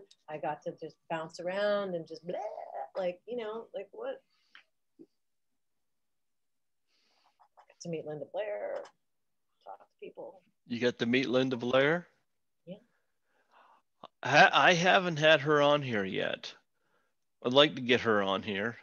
she's very animal advocate. She's a Yeah, harsh animal advocate. Like I if want to get her on here while she's eating green split pea soup. yeah, like that's what supports her animal advocacy is the fact that she puked green split pea soup. So I guess we have to be grateful for that. Like, but I know that her focus is on advocating for um, mm, things that would not normally be able to advocate for themselves, you know, like innocent creatures who don't speak English, who are getting abused by human beings who are just chaotic because they're in here. They're in here just doing unconscious whatever because whatever when they're 60 to 70,000, whatever the fuck they're doing. Like, Mm-hmm. so we need to protect creatures from this kind of chaotic human, you know. Do you ever see any of the other 16 Candles people at these events? Like, has there been a panel or something for that? More Critters 2. I've had Critters 2. Uh-huh. Critters 2 Centrifugal more than anything, or just me on my own. And then when Jim Doughton was at Chiller, you know, like he was at his table. And actually, if I'd thought of it, I would have said, you know, like maybe we should like come visit each other's table and I'll bring some Girlfriend from Hell pictures and we can both sign them. Like, but I don't know that it would have been reciprocal because I don't think he's got any Girlfriend from Hell photos. But like, if conventions ever happen and we're at the same one again, it's a thought. Thank you for letting me think that one through. I'm good. So what projects do you have coming up? You got anything film related that you're working on? I'm developing a bunch of stuff that probably won't see the light of day for at least a decade. Like, so I can't really say. Like it would be one of those things where you hear me talking about it for 10 years before it actually happens. But like it's my intention to take a chunk of my mom's experience, Mm-hmm. which is of interest and carries very many universally um, identifiable themes within it. Mm-hmm. So I would like to do something to honor her.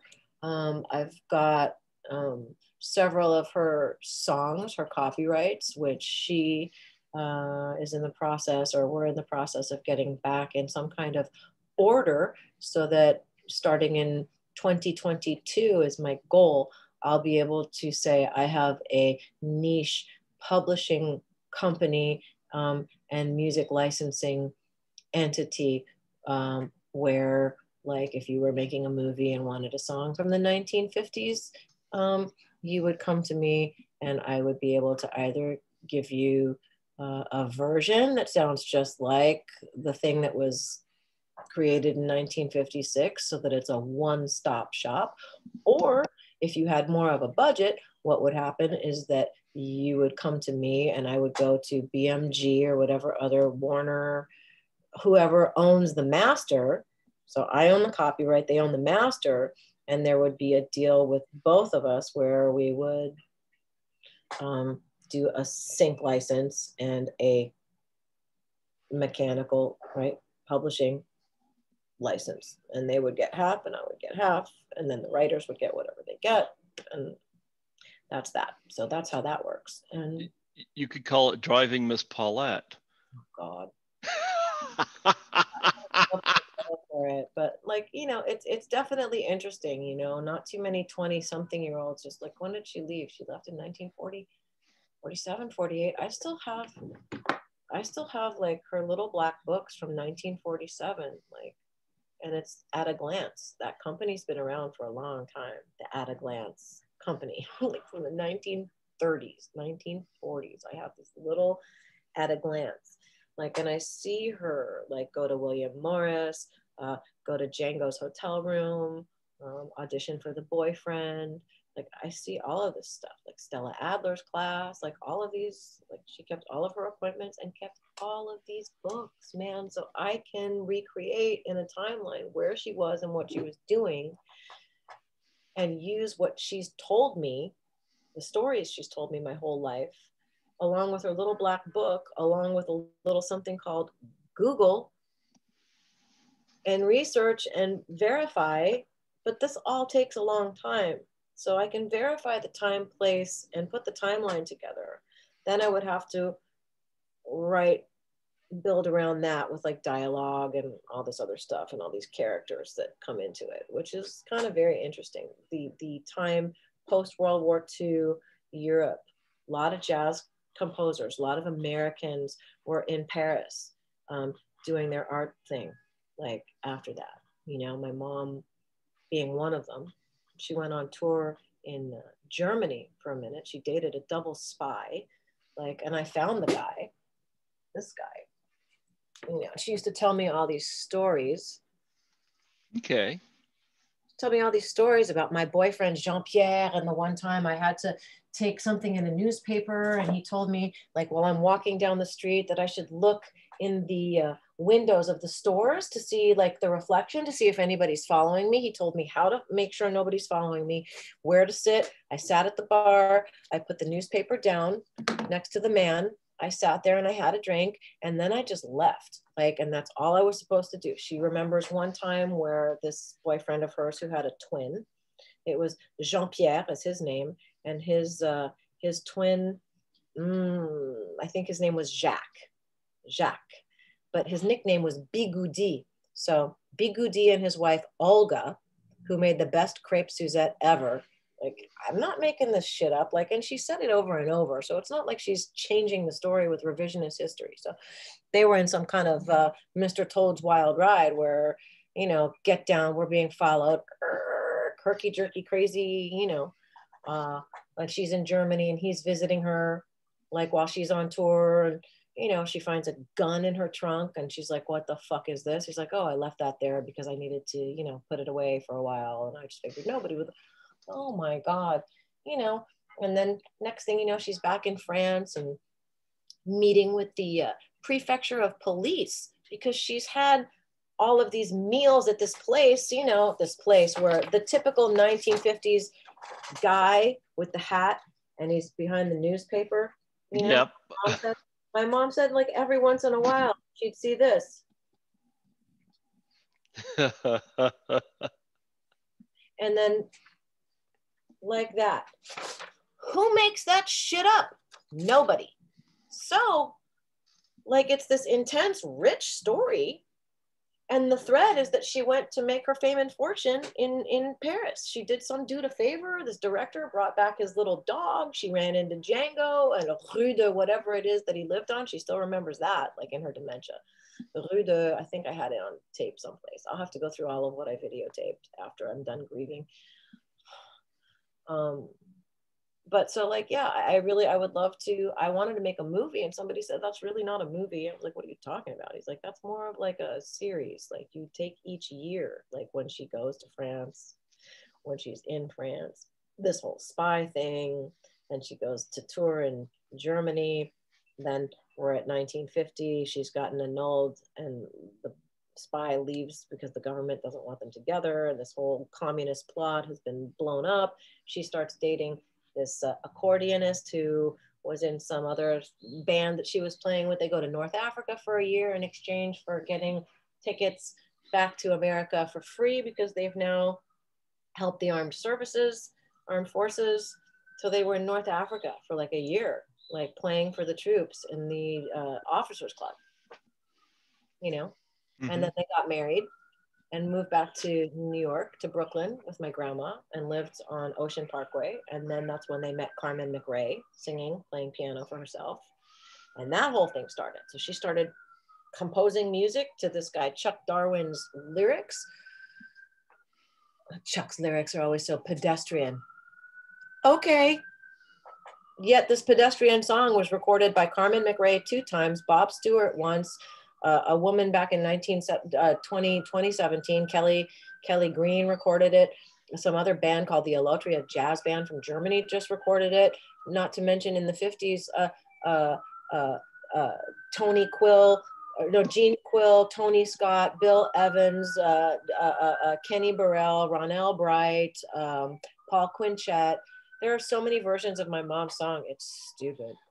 Like, so she, from a composition and jazz standpoint, was very relevant. And like at that same time when she was back from Europe, she was also running in The Boyfriend on Broadway with Millicent Martin and Julie Andrews. And, you know, so my mom's had like kind of a fun time. So it's really kind of like a Marvelous Mrs. Maisel, but hers is more of an introverted girl just discovering the world. Like, and herself over a span of like 4 years when this major stuff like was going on. Like that's a lot for a young lady to go through, you know? So I thought the sirens were coming after you again. geez. Like I know there's a difference between that kind of a siren. That was an ambulance. The fire engines are different. If I hear the fire engines, I will tell you it's happening again because there are the fire engines. Yeah. I hope it doesn't. Like, and I hope, like, and when I asked the guy yesterday, I was like, dude, what, where? He said it's coming from a kiosk. I was like, well, what's going on? Like, he's like, oh no, the marshal's looking into it. I'm like, well, that's nice because I'd like to press charges for fucking harassment. Thank you. Yeah. Because they're harassing me in the process. And not only is this like, and my guy in Detroit, Super Dick. I talked to Super Dick about many different things, but Super Dick was saying yesterday that that's what these firebugs do. And when they call things in, they'll count the stories in a building and they'll send them to the highest possible level, because when they do that, they have to pull out the most expensive trucks. They have to send a lot of firemen because they have to go up that many flights. So it's a 5-figure event, you know? I'm not saying that somebody on the second floor would be a cheaper event, but there's definitely more excitement when it's a high floor, pretty sure. Like, and whether whoever's calling from the kiosk knows that there's an old woman in this apartment. Like, so whether it's somebody who knows us or whether somebody who's just got it out for the city, just to make these people spend like taxpayer money, and so that Manhattan can bleed out a little more, so that the politicians and their $1 trillion, I'm gonna fix the fucking, you know, and here we have these asshats draining the swamp. Like, okay, like this is just like a lot of people would be freaked out right now. And I'm just kind of like, my eyebrows are raised and I just kind of think, okay, how can we find this person and just like kind of, I don't know, put like a positive and a negative on each of his nipples and then just go and go, because you like to do that. So I guess you like it getting dented. Yeah. Not enough to give him a heart attack, just a little. Do you ever see, have you seen Molly Ringwald since 16 Candles, or do you avoid her? I say, have you ever seen Molly Ringwald tied up to a car battery like that? No, I have not. Yeah. Never seen her compromised in such a manner.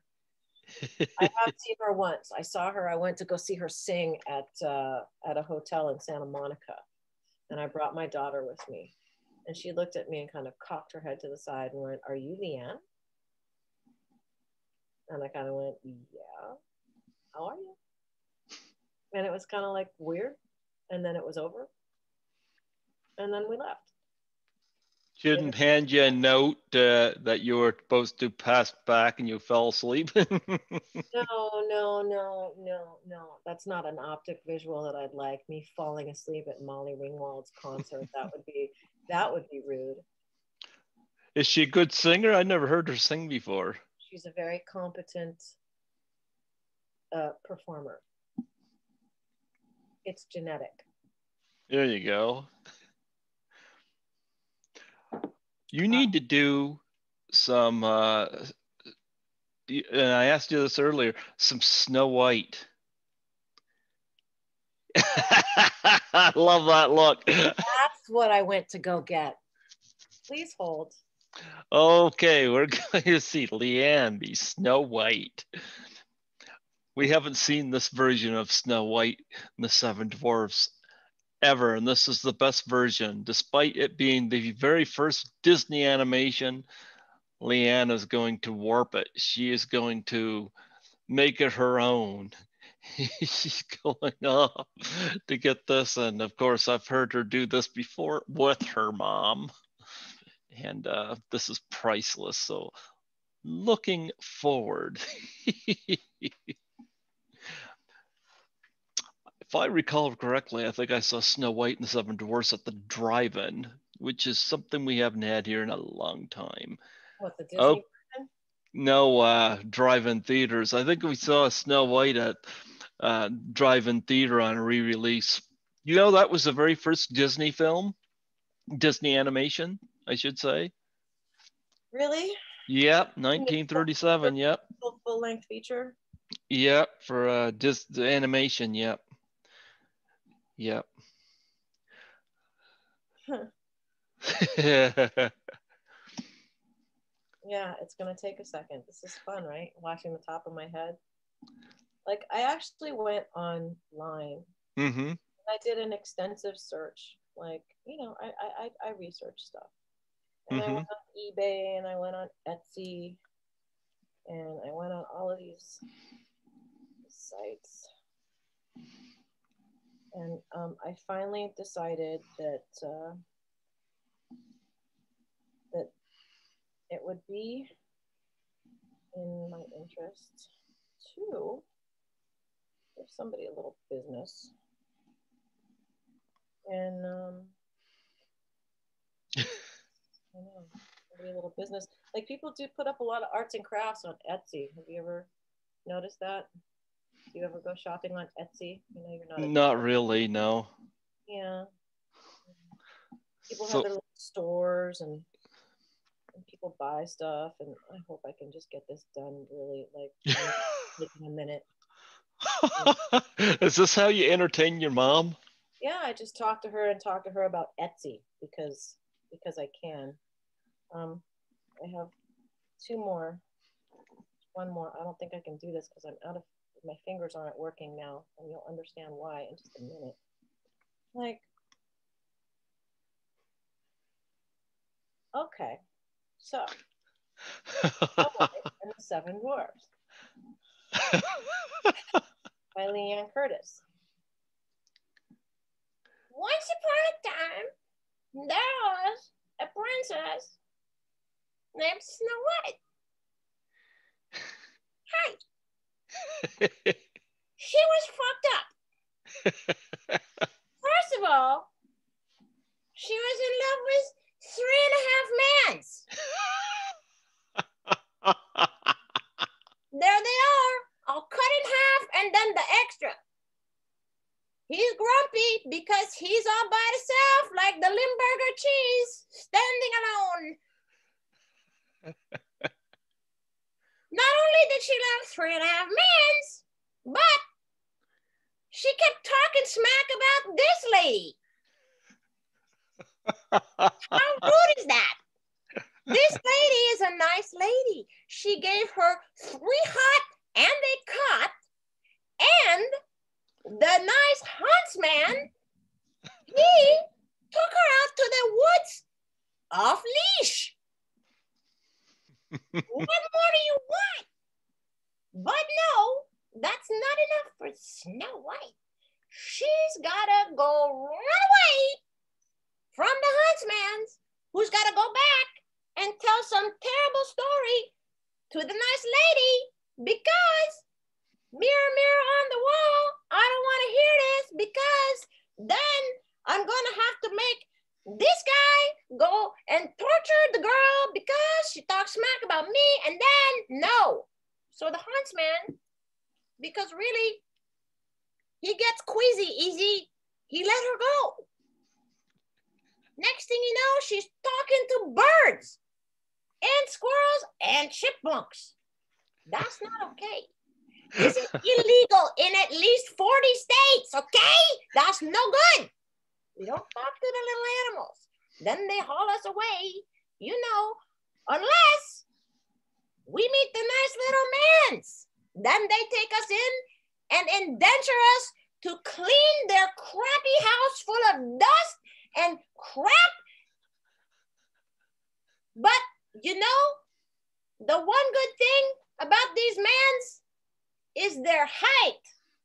So kind of it pays off. Shh, it's not that kind of movie. Anyway, this lady, she one day decided to turn herself into a fair young maiden. But that didn't work so hot. So she went back to Crony and went with some apples to Snow White, who said, oh yeah, I got the munchies. I'm gonna eat this apple. And she went like that, and then Grumpy said, this is a tremendous disaster. Just like Trumpy. Oh!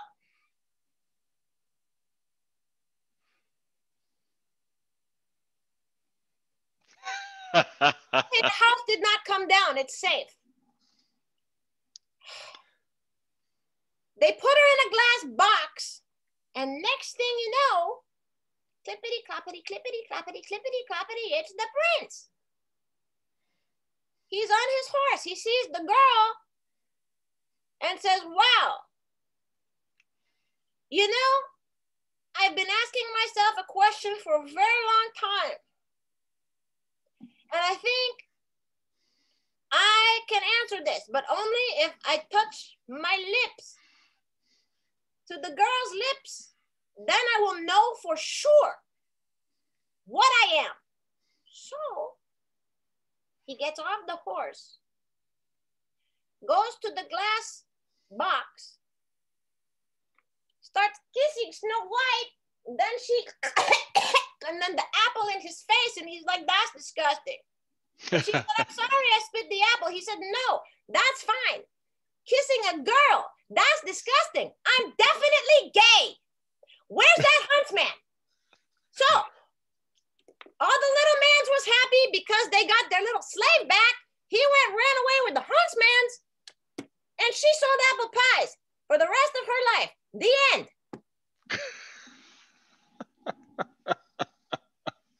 They all lived happily. They did. They followed their bliss. Great. So now I've got a recorded version of Snow White. I can show it to my mom if you send me this fucking Zoom. Oh, yeah. I've told it online in a story from beginning to end for all the world to see, as she told me that I had to do that. She ordered me to do that. So now I've actually did something on her bucket list for me to do before she croaks. I did it. Thank you for facilitating that. I'm so sorry. Yes. Audience. Oh, I love it. This is going to have to be a part 1 and part 2. It's like 2 o'clock now. No, it'll be the whole thing. That's awful. 2 hours of Liane? Are you kidding me? You know what? When I go to work, I stick my headphones in and I listen to podcasts while I'm cleaning. You stick in yourself while you're at work? Yeah. Oh. But I'll tell you one thing. Okay. Sorry. You're not the longest guest I've had on here. I had a guy on here. That's not that long. I had a guest on here for 4 hours and 8 minutes back in January. Wow, that's a long time. Yeah. No, I just let my guests talk, and I don't do a whole lot of edits. I definitely won't edit that. So when are you going to move on to other Disney movies like Bambi and Cinderella and Peter Pan? I don't know. Captain Hook's kind of sexy. That clock and that alligator, you know, kind of turns me on. Do you ever torment the bird with your Snow White characters? No, that actually goes back into riding the frequency. I caught myself talking to my birds in just sounds like that came out kind of like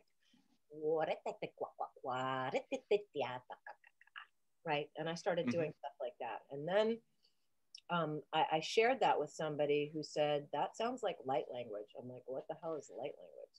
What's that?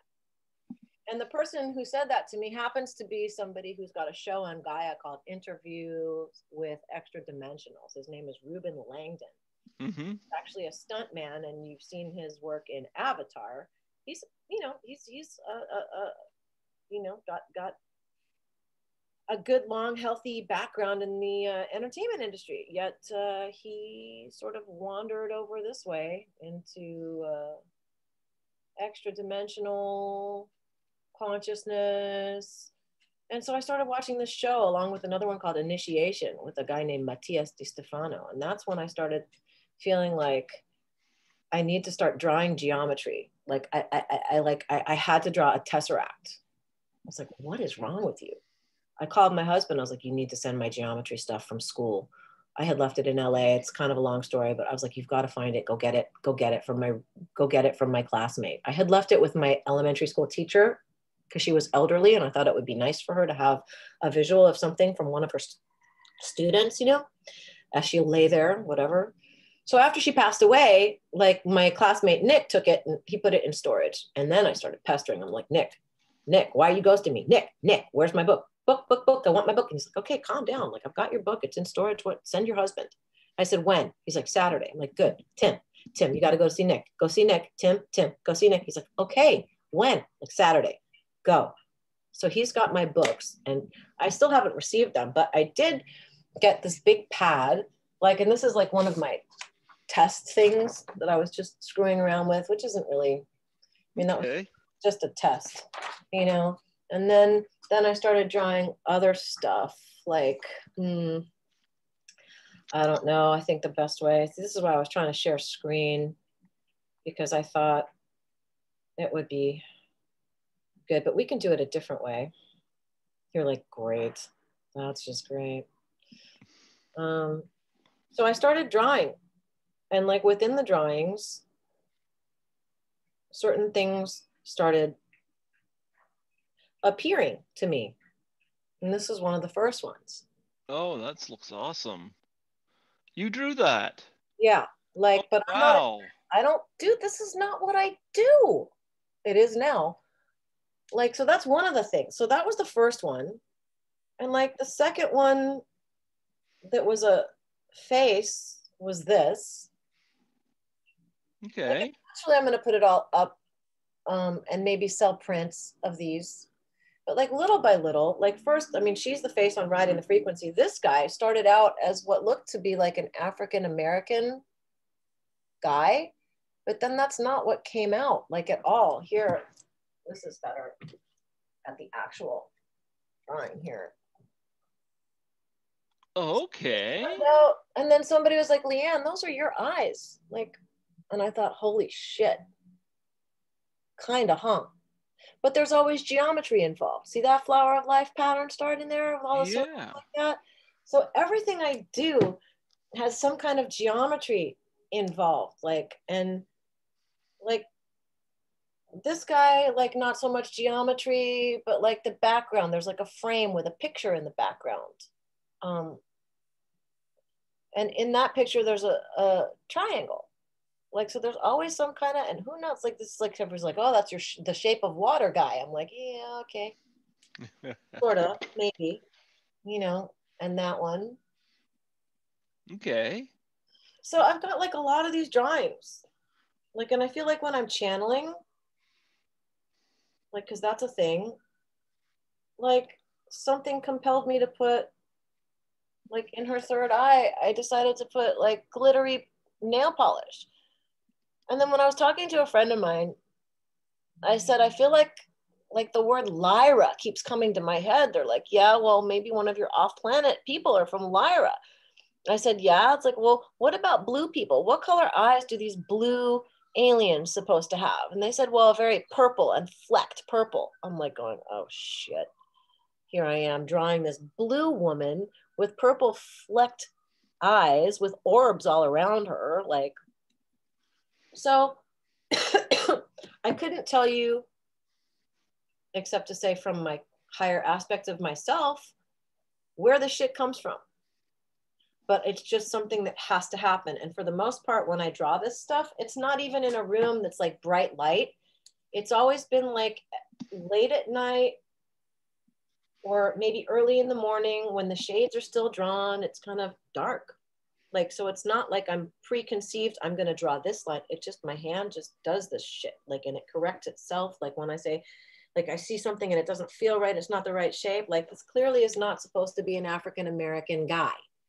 Like I can show you what it started out. Like. It was a bald dude. Actually, before that, it started out with like long, ringy hair. Like you can still sort of see the golden hair, but now I think that what that golden hair is an energy field. Like, so I say these things now. I use these terms, energy field. Like I never talked like that before. So I think, you know, back to full circle, what did COVID do to Liane? Made her more creative. Yeah, pretty much. It opened up a flow for sure from the ethers, you know. So. Speaking of ethers and flow, my mom, I hear her. I'm gonna have to go tend to the carcass because I feel like it needs to make its ablutions, and I would rather not clean up a mess. Send Snow White and the dwarfs in there. I wish I could send Snow White and some dwarfs, but maybe one day. Maybe I'll go draw pictures of your mom. I actually did draw a picture of her. That was also done in the dark. Like this is one of my scratch papers. Like, and there's another face coming out of there, and I don't know what that's about. Like that's how it happens. I draw stuff, and then other stuff comes out that has nothing to do, seemingly, with what it started out to be, which is always.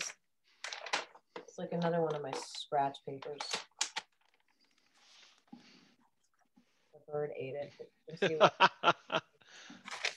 I'll have to find a picture of my mom for you. There it is. That's what I started drawing of my mom. Oh, there you go. Which looks very much like her. It definitely has her essence. So maybe I'll finish it at some point. That's her on her pillow. There you go. Well, before I let you go, I'd love for you to do a plug for my show. Sure. I thank you so much for coming on here. It's a delight. You look great, by the way. Thank you. You're welcome. Yeah, do plug for my show. All right. Hi, my name's Liane Curtis, and you are listening to Python's Paradise. Absolutely, absolutely. You know what? I'll be in touch. You know, I don't see you on Facebook. Is there anything wrong with your Facebook account?